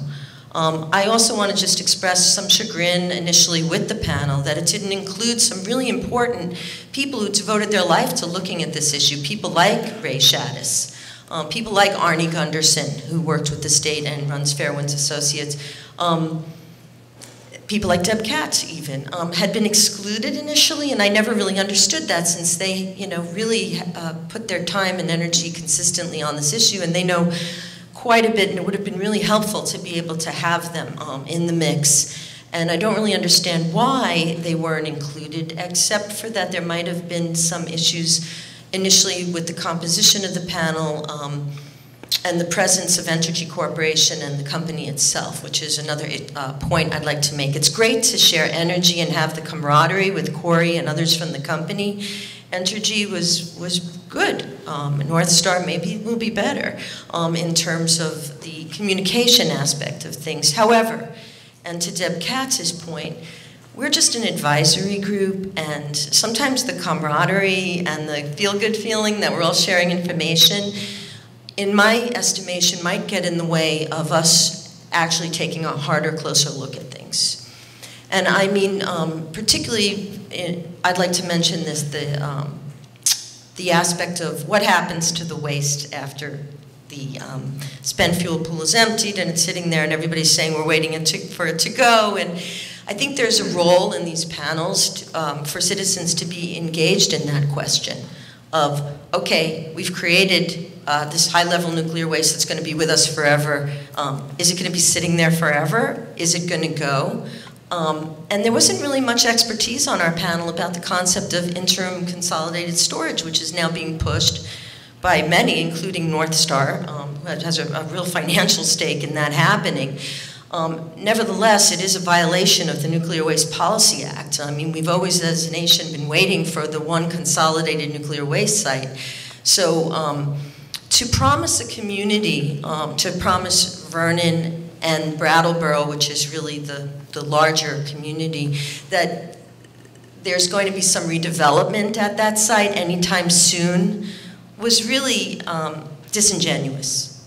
Because the fact is that even if there was interim consolidated storage, the waste isn't going to be going anywhere for a very, very, very long time. So I would say that in terms of the panel, I would like to see more focus on this issue of waste generation and waste storage. I do believe that interim consolidated storage is not a great idea. I'm on the side of the Union of Concerned Scientists on this one. Why would you want to move it twice? Has there been any economic impact studies about the movement of waste? I mean, everybody wants it out of their backyard, but we generated it, we benefited from it. What about if we had some financial incentives from the federal government, since we are storing it? I mean, the company is allowed to sue the federal government to pay for its stewardship of it. Why not the community? We're the ones that have it here and are prevented from developing our property as a result of it. So I think that there's a greater role to play for these decommissioning panels to examine this issue of waste, to weigh in. I think our panel actually took a position unwittingly on interim consolidated storage. There was a vote. There was no vote. There was a letter signed by the chair, and there had never been a discussion about that. That's a very important issue now.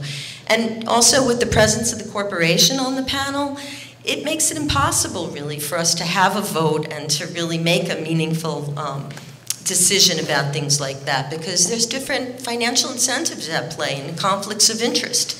So I'd say on this issue of these panels, yes, it's good to have the corporate presence. However, I don't think that they should have a role in terms of voting on things. And I think that we should have more power as a community to weigh in on these matters that relate to decommissioning, and the compensation that will allow our state government to participate fully, to do testing, to do things independently that we're currently spending money on now, and we really shouldn't be. Finally, there are a lot more I would like to say, but I would just like to end by saying, you know, the NRC's role all along is problematic. You are there to promote and protect. And I've always felt that those were two missions that were fundamentally at odds. You can't promote and also protect. It's hard. So I've always felt that's a difficult role for you to play.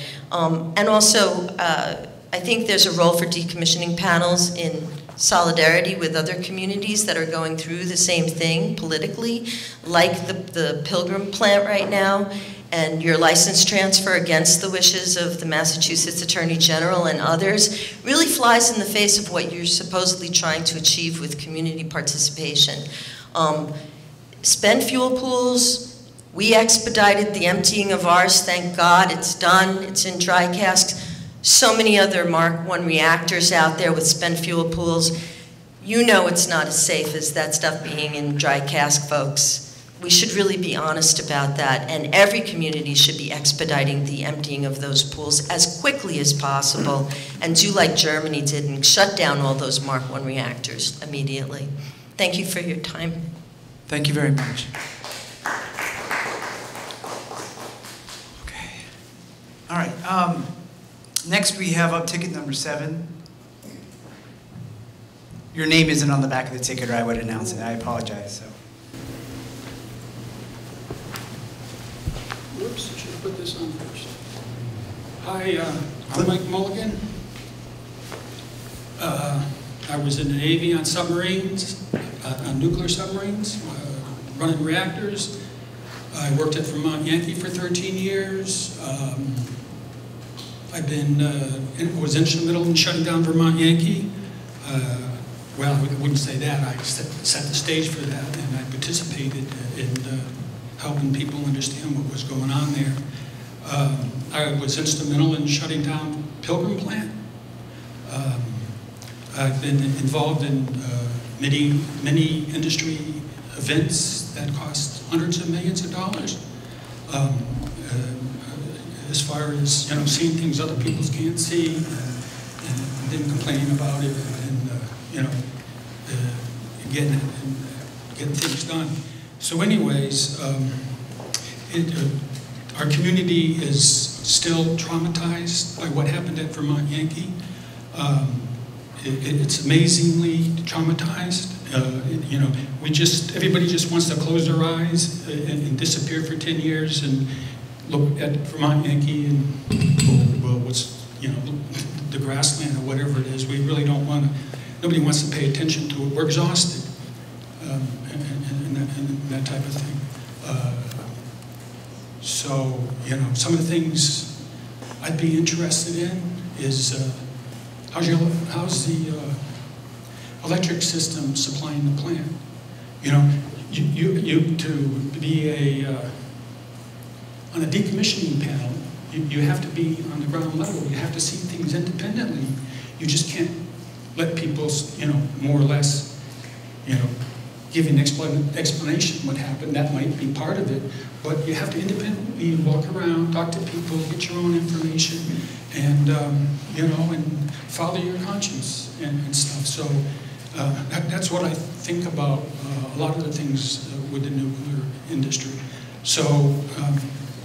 So first of all, the electric system has the electricity going into the facility has they hadn't, because really you don't want to listen to people giving you the happy tunes. You want to listen to, you want to find problems, and it's better if you find it before, say, North Star finds it, and because that gives them that gives them a zap. And it wakens them up and stuff. So you want to find problems. That's what I would think about a decommissioning panel. So the electricity going into Vermont Yankees, has there been any problems with electricity going into Vermont Yankee?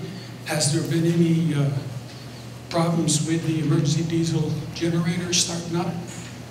Any maintenance problems with the diesel generators? That's what I'd be looking at. And the second thing, of course, what I'd be looking at would be how do they still got the ventilation system in the reactor and turbine building. They got the same thing that they used to have in the old days where, they draw air into the building and they don't go out the stack, and you'd measure radiation, general radiation and stuff like that. Has there been any radiation events at Vermont Yankee? Unexpected radiation? It doesn't matter if it's small or not. It's just uncontrolled. That's what you want to. That's what you're looking at is uncontrolled events going on and stuff. So those would be kind of the things I'd be looking at.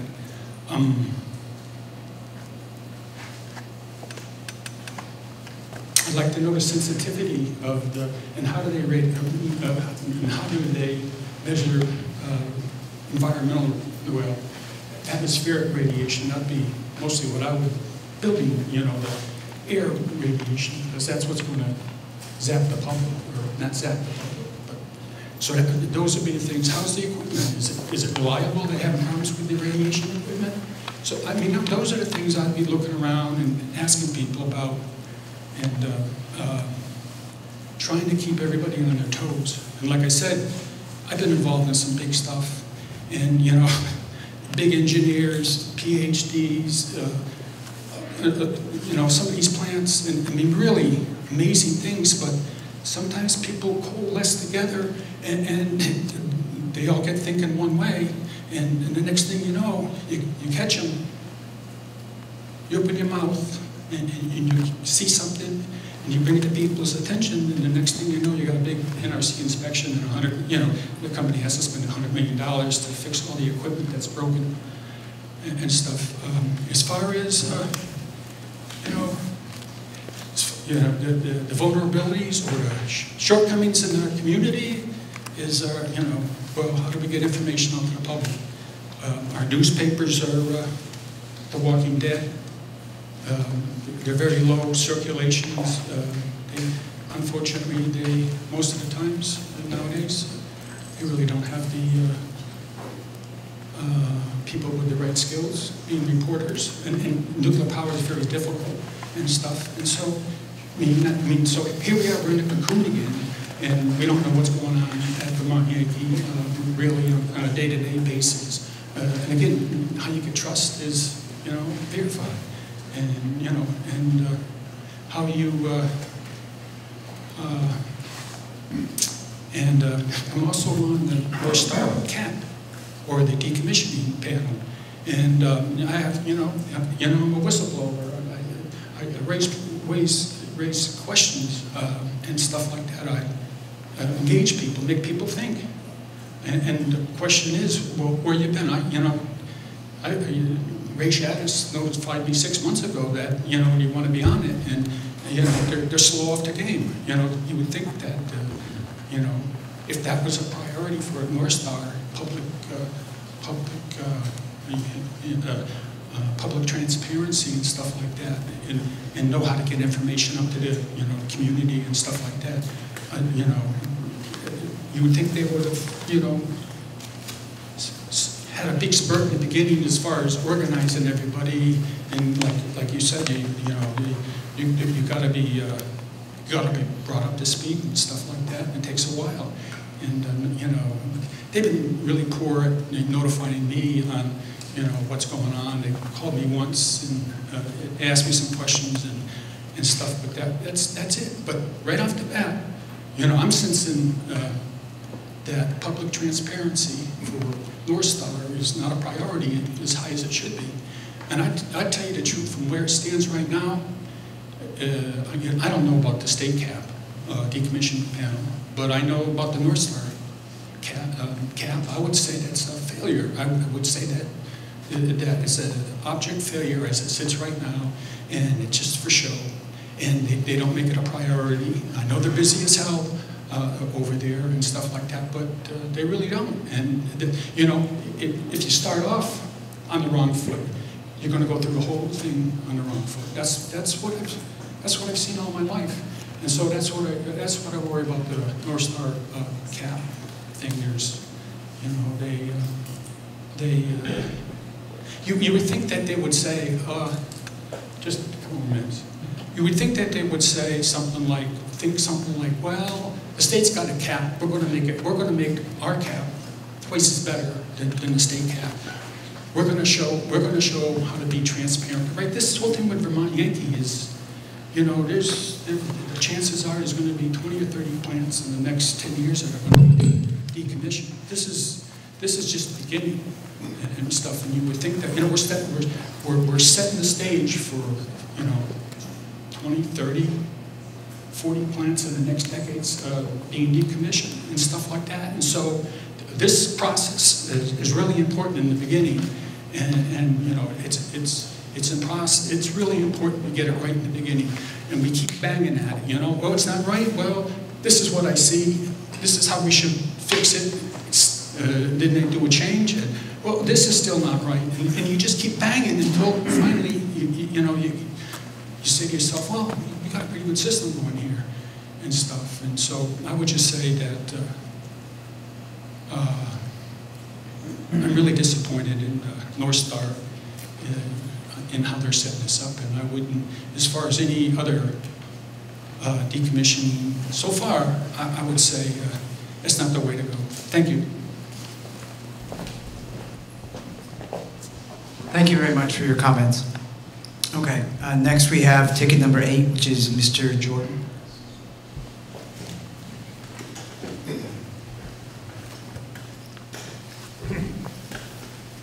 Hi, my name is Derek Jordan. I am a citizen member of the NDCAP, and I want to first say thank you for making this trip up here and allowing the public to give you their comments. It's really, really important. And I'm going to be extremely brief because I have no prepared statements or anything to read. But I'd just first like to say that I'd like to just echo the sentiments of Alyssa Weinman and DPS Commissioner June Tierney, in that there needs to be some kind of funding built into this to at least pay administrative costs for the people who are doing the lion's share of the work on the committee. So I think it's very, very important. There's just a ton of work that these people have done voluntarily without complaining, I should say. We've had a wonderful series of chairmen and people involved in the committee. The other point I would like to make, which I think has been, which is important in terms of the committee, I've been serving on NDCAP since it started, so I've been there from the beginning, is that we need more time in the meetings for public comment. What's happening in the meetings is a lot of materials being presented from experts that we've called in, other people, and usually, mostly the public comment period is delayed till the end of the meeting. So, the public, the few who do come, have to wait a long time to get their comments in. I think there should be time allocated earlier in the meetings for a comment period and then maybe at the end as well, but certainly so some people don't have to wait all that time, because I think it's so important. People go out of their way to come and participate in this very difficult topic, and it's complicated, as we all know. But people need to be able to relate in a timely manner so they can then go on with their lives, right? Okay, so really that's all I wanted to say. But I think the panel has generally been good. It's a good mix of people. A lot of stakeholders are represented. I think it's great, but I want more public input. That's really key. Thank you. Thank you very much. Next we have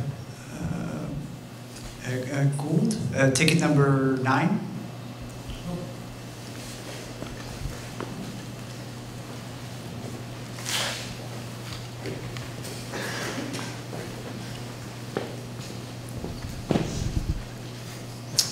Thanks for coming here tonight. My name's Skylar Gould. It's S-C-H-U-Y-L-E-R, Gould, G-O-U-L-D. I'm a former president of New England Coalition on Nuclear Pollution, and I currently reside in Brattleboro. I just want to speak to one issue which has come up several times before. It should come as no surprise that many stakeholders, both at Vermont Yankee and elsewhere, are concerned about the tension inherent in the decommissioning process vis-a-vis safety versus profit.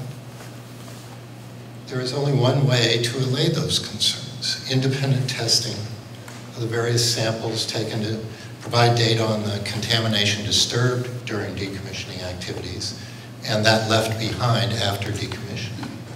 This testing takes money which it is not the responsibility of the various stakeholders outside of the decommissioning process to provide.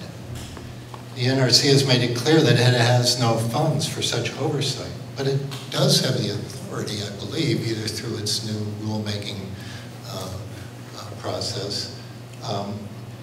It does have the authority as the guarantor of safety at these decommissionings to require decommissioning entities to provide the funds necessary to assure the public that the work has not been compromised by that tension between safety and profit. It seems that that the Citizens Advisory Panel is the ideal vehicle to administer such an independent testing regimen to prove, as Don pointed out, that you've got nothing to hide. I don't want to mistrust, I don't want to come to the table mistrusting the activities of decommissioning or any company that's involved in those activities, but it is important to assure the public that everything is above board. Where will those monies come from? It seems the obvious place is from the decommissioning entity. If the cost of decommissioning Vermont Yankee is roughly $500 million, very round terms, is it unreasonable to expect North Star in this case, or other companies elsewhere, to contribute 1/500th, that's $1 out of 500 of its budget, or roughly $1 million to, for such independent testing and oversight? And such monies could be used for education of the panel and stipends for the panel members as well. Thank you. Thank you very much. Next, we'll go to ticket number 10, which is Mr. I apologize if I'm mispronouncing it. Shankman? Oh, excuse me. You're right, Tyson. You did send me a text, and then I promptly forgot about it. All right. Next, we move on to ticket number 11. Ms. Cartwright. Ms. Cartwright.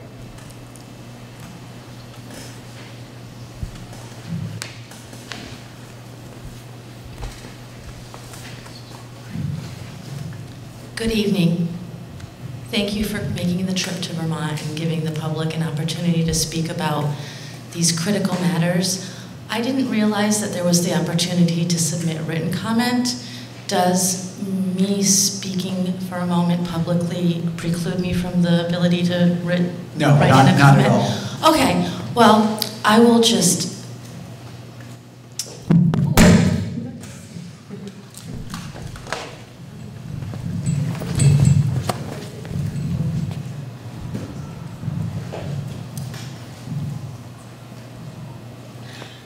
drop the microphone, wait for someone to fix it, thank you.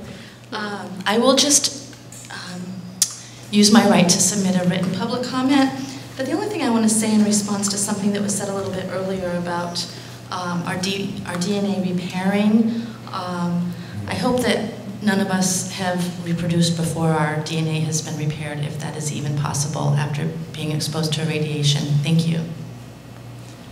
Thank you.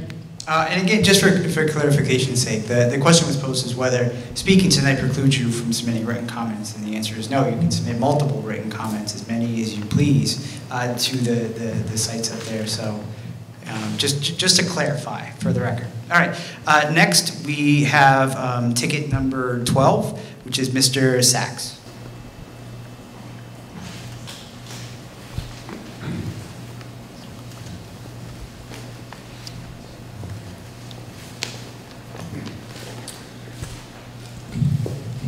Close enough.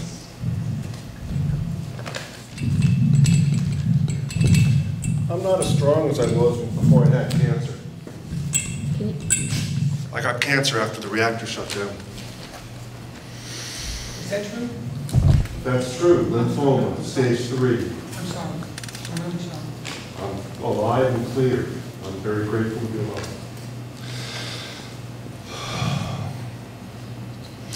I have one thing, Gary Sachs. I live in Brattleboro, G-A-R-Y-S-A-S as in Sam, A as in Apple, C-H-S as in Sam. Chris, you said something wrong.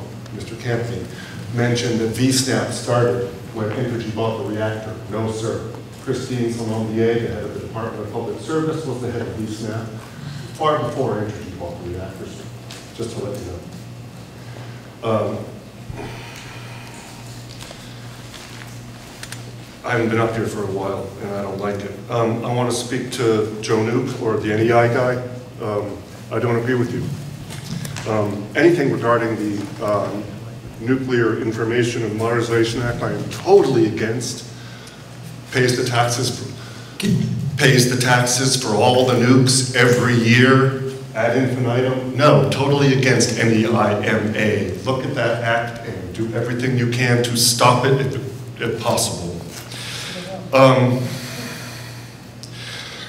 Okay, let's talk about what you said about how great it is that those reactors were closed, Maine Yankee, Connecticut Yankee, Roe, etc. Were any of those sites, I don't know this answer, were they closed based on, we're going to clean this up to industrial use only? The reason the town of Vernon chose to use industrial use only, which I don't know if the public knows, but the members of NDCAP do, and it's odd to me that the information doesn't get out. For Entergy, or excuse me, North Star to choose to decommission only to the point of industrial reuse. If Maine was redone to that extent, or if Roe was redone to that extent, or any of the others are redone to that extent, when I look at them today, they're 100 yards, and nobody can go there. It's walled off, it's sealed off. The Isphacy is still there. Nobody can go near it. This is not reused industrial land. So the fact that North Star gets to decommission it to a lesser, to a less fine point of radiation clarity, I find disturbing. I don't know if that was clear or not.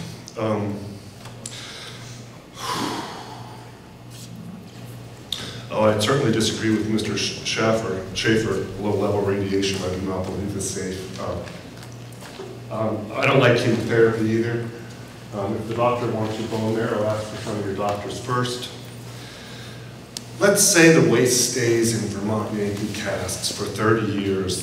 Let's make believe we're in Maine, right? It's about 30 years the casks have been there.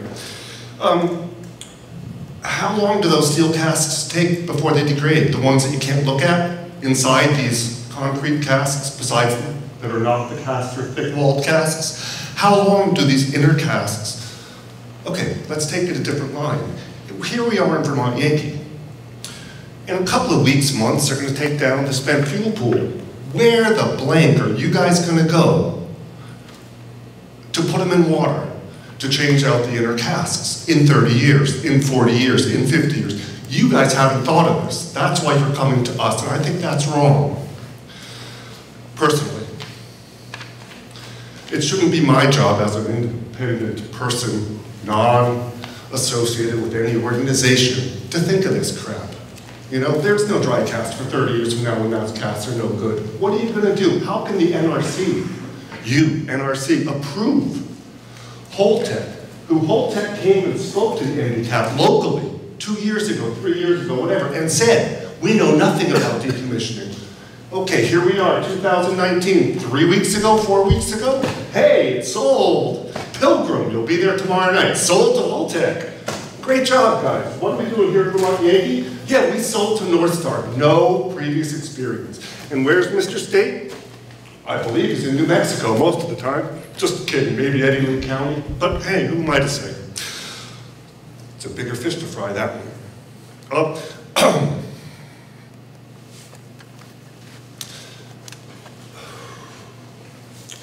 Boy, I get started, don't I? So you're looking here for feedback for us. Doesn't make sense. I don't think you guys know what you're doing. You know, I think you're doing the best you can. I'm grateful and glad you're here, but I don't think you know what you're doing. And I'm scared and I'm sad. But these casts will last longer than the 12 years we get for greenhouse gases. Oh wait, can we mention that here? He's still the president. Climate change, can we say that? Thank you. Thank you very much. Okay, our last ticketed speaker, though we clearly have plenty of time, so we'll get to that in a second. But let's finish up with our last ticketed, is Mr. Unruh? Unruh. I apologize. Anyway. Please. No, that's okay. My name's Josh Unruh. The last name is spelled U-N-R-U-H. I am a recently governor-appointed member of NDCAP. I'm also the select board chair in the town of Vernon. So this is my NDCAP, in my opinion. We are the major stakeholder in this game. The problem that we've seen throughout the INDICAP process is the community involvement. The community involvement is a double-edged sword. It really, really is. We've seen it tonight where people can't stay on topic to what we're talking about, and we go off on different tangents and nothing gets accomplished. Nothing through some of these meetings. And that's unfortunate because there are some people in the community that can stay on topic, that can form thoughts that are relevant to the situation that we're going through. The other unfortunate part about community involvement is everyone thinks they're a stakeholder.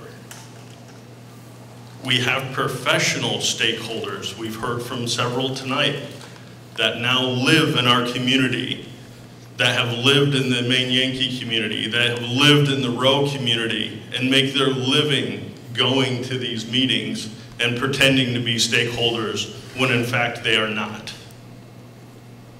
The real stakeholder is Vernon, Vermont. When the INDICAP was set up, Vernon was not consulted on how it should be set up. It was not asked what the goals were of the town of Vernon through the INDICAP process. Never once was the town of Vernon consulted in any way, shape, or form.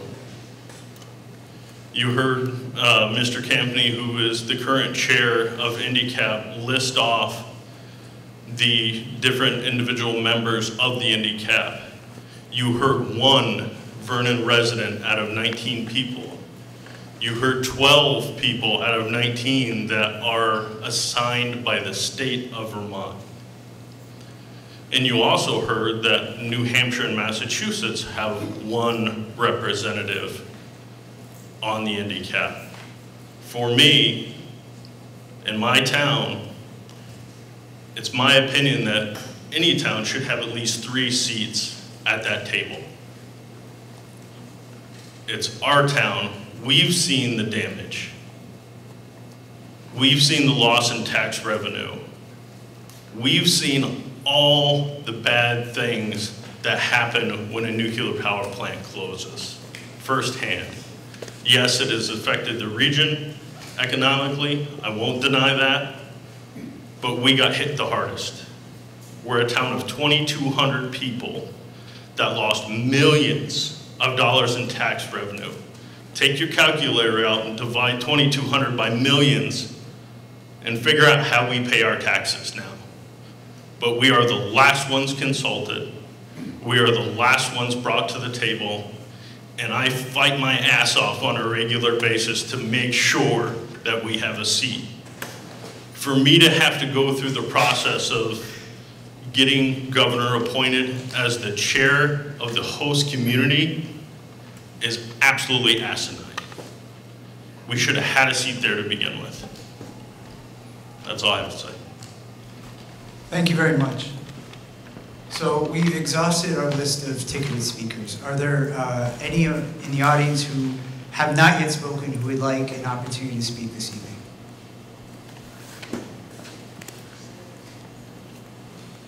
And in this moment, while you're contemplating, I would like to thank all of you who've already spoken for your comments. We've heard a lot of, as I'm sure Bruce will tell you, a lot of interesting suggestions and really well thought out critiques of the process and how can we be better. So, anyone who has not spoken who would like to speak? Anyone who has spoken who would like some additional time to speak some more?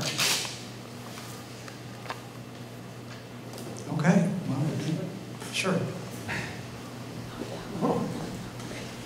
Don't you miss the good old days when, the state police were out in the front here, and the police officers were, they were nice guys. You got to know them. You came in there, you talked to them, and they were decent guys. Of course they were decent guys. And I just like to thank the police officers for putting up with their antics and not reacting to some of the crazy stuff. I want to say that police officers and state police officers and such deserve a lot of credit, and a real lot of credit. Thank you. Thank you very much. And then Please come to the microphone, sir. And then I would like in this moment to also thank Brattleboro Middle School for hosting us this evening. They've been a wonderful host in helping us get prepared for the meeting. So please thank them. Hi, again, I'm Skylar Gould. If one addresses these issues, they can be difficult to access. One might have come across a group called the Nuclear Decommissioning Collaborative. I'm curious if any of the three of you are familiar with the Nuclear Decommissioning Collaborative. It's coming out of the Department of Commerce and the Economic Development Authority. Jim Hamilton is its executive director.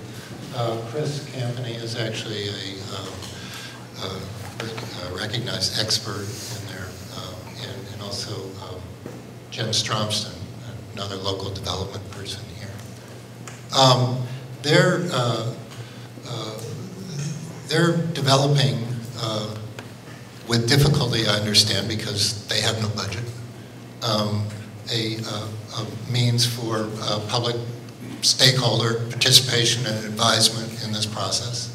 I think it's curious that none of these three representatives here have heard of this government organization.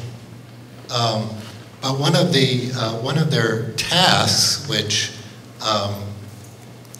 it's doubtful, frankly, with a half-time paid person that any such thing is actually going to take place. But a website which would like, it's said that it would like to contain a one-stop shopping for information about decommissioning. It's very hard to understand these issues, needless to say. But it's very important that people have access to information.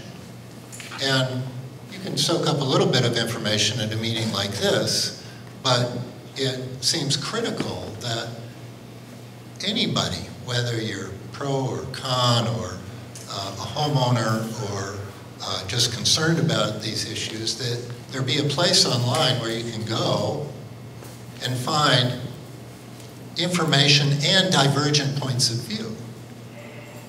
And I think that I just want to inform you that this organization is out there. They're totally underfunded, but that such a goal is an admirable one, one which, from my perspective on these issues, we would love to do, but it's a big job. And I would encourage the NRC to encourage the development of this website, and to also encourage all stakeholders across the board who have something to contribute to these issues to be included in the process of developing it, and whose information should also be provided on that website. Thank you. Thank you very much for that.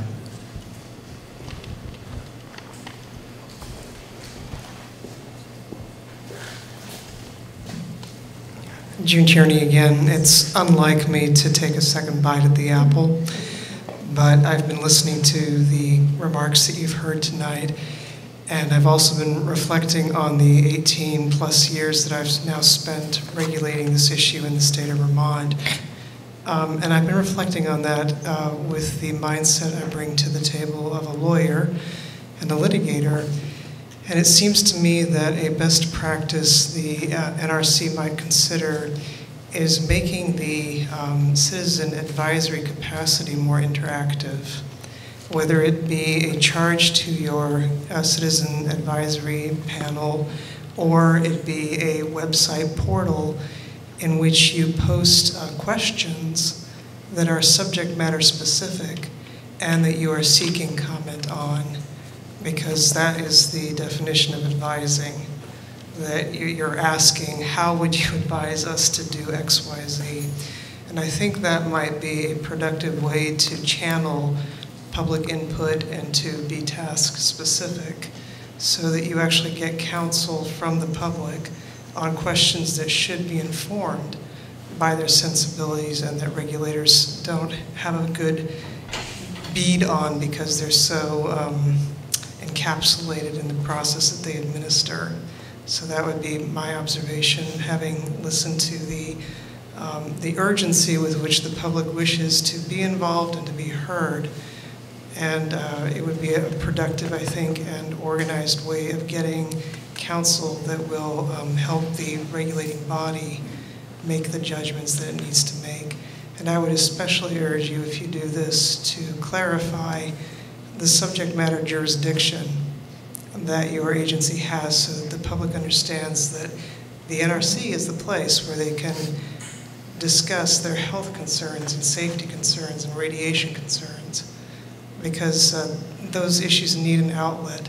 And in this day and age with social media and our much expanded capacity for bilateral communication through technology, there's really no good reason to limit public input in a targeted way to just a commission or a panel that has been appointed by somebody.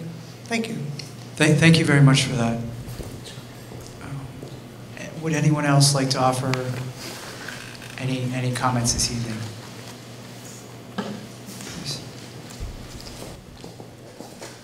I too, Lisa Weinman, Brattleboro resident, I too usually don't speak twice, but I will say that, I think Josh Unruh brings up a good issue, which is there's the town that the reactors are located in, and then there's everybody that's impacted by that reactor in a geographic area around that reactor.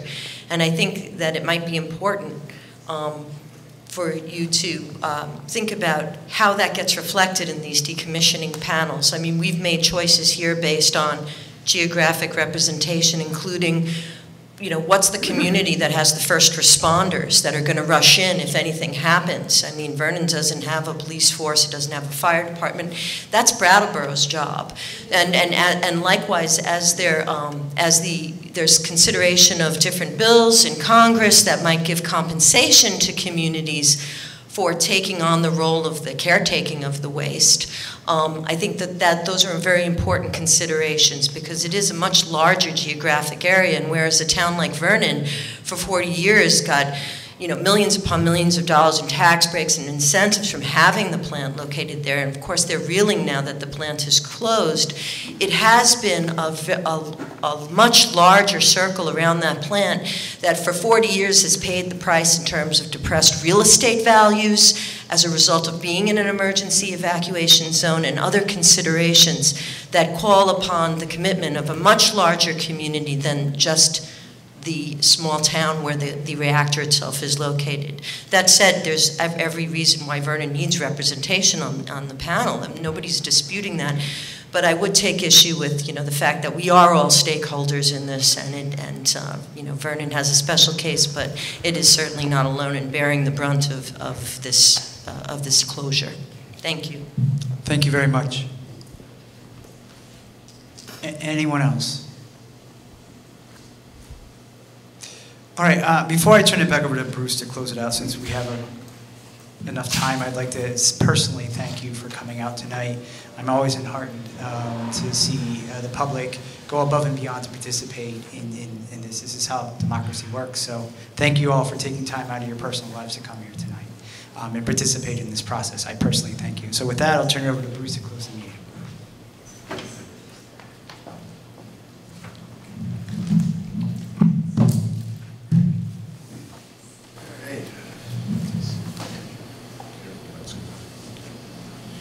Well, first of all, as Brett said, thank you for coming out tonight. We heard a lot of information, and we'll be digesting it all along with the other 10 sites we're going to visit and get feedback on. A couple things that I did hear tonight, that the cab should be formed early before the plant is shut down to allow some learning of the process to help understanding of the decommissioning process and the issues that will be presented by the plant shutting down. The use of a cab or an ND cap can help establish a trust between the public and the licensee. Cabs could be more independent, vested with resources, funding, and compensated for the membership's work on the committee. Cabs should be more diverse, have diverse membership, but have more local representation. I guess the other main thing I heard is that the NRC could do a better job communicating specific issues from the public and responding to those, such as safety, health, and other issues that come up, and we could do that most likely through our website. That just kind of summarized a couple high-level things that I heard. I heard a lot of different views on different issues. I want to say special thanks to Chris Campany for helping us organize the meeting and with the help here locally, and Tony also. I want to thank Don Hudson for traveling over from Vermont, and Eric for your comments on Connecticut Yankee and Yankee Row. And I want to thank the school for allowing us to use this facility. Again, we've used it in the past, and we're looking forward to continued safe decommissioning activities at Vermont Yankee by North Star. Our inspectors are here very frequently. For the record, I did want to mention that we do use an independent laboratory and contractor for analyzing samples that are taken by our inspectors, and also surveyors from the Oak Ridge Associated Universities who do surveys and collect samples and are analyzed by a world-class lab that both DOE and the NRC fund. So we do have an independent check on the licensee on a variety of different radiological issues to ensure that our cleanup standards are met. With that, I'll call the meeting adjourned, and thank you again for coming. Thank you for being here.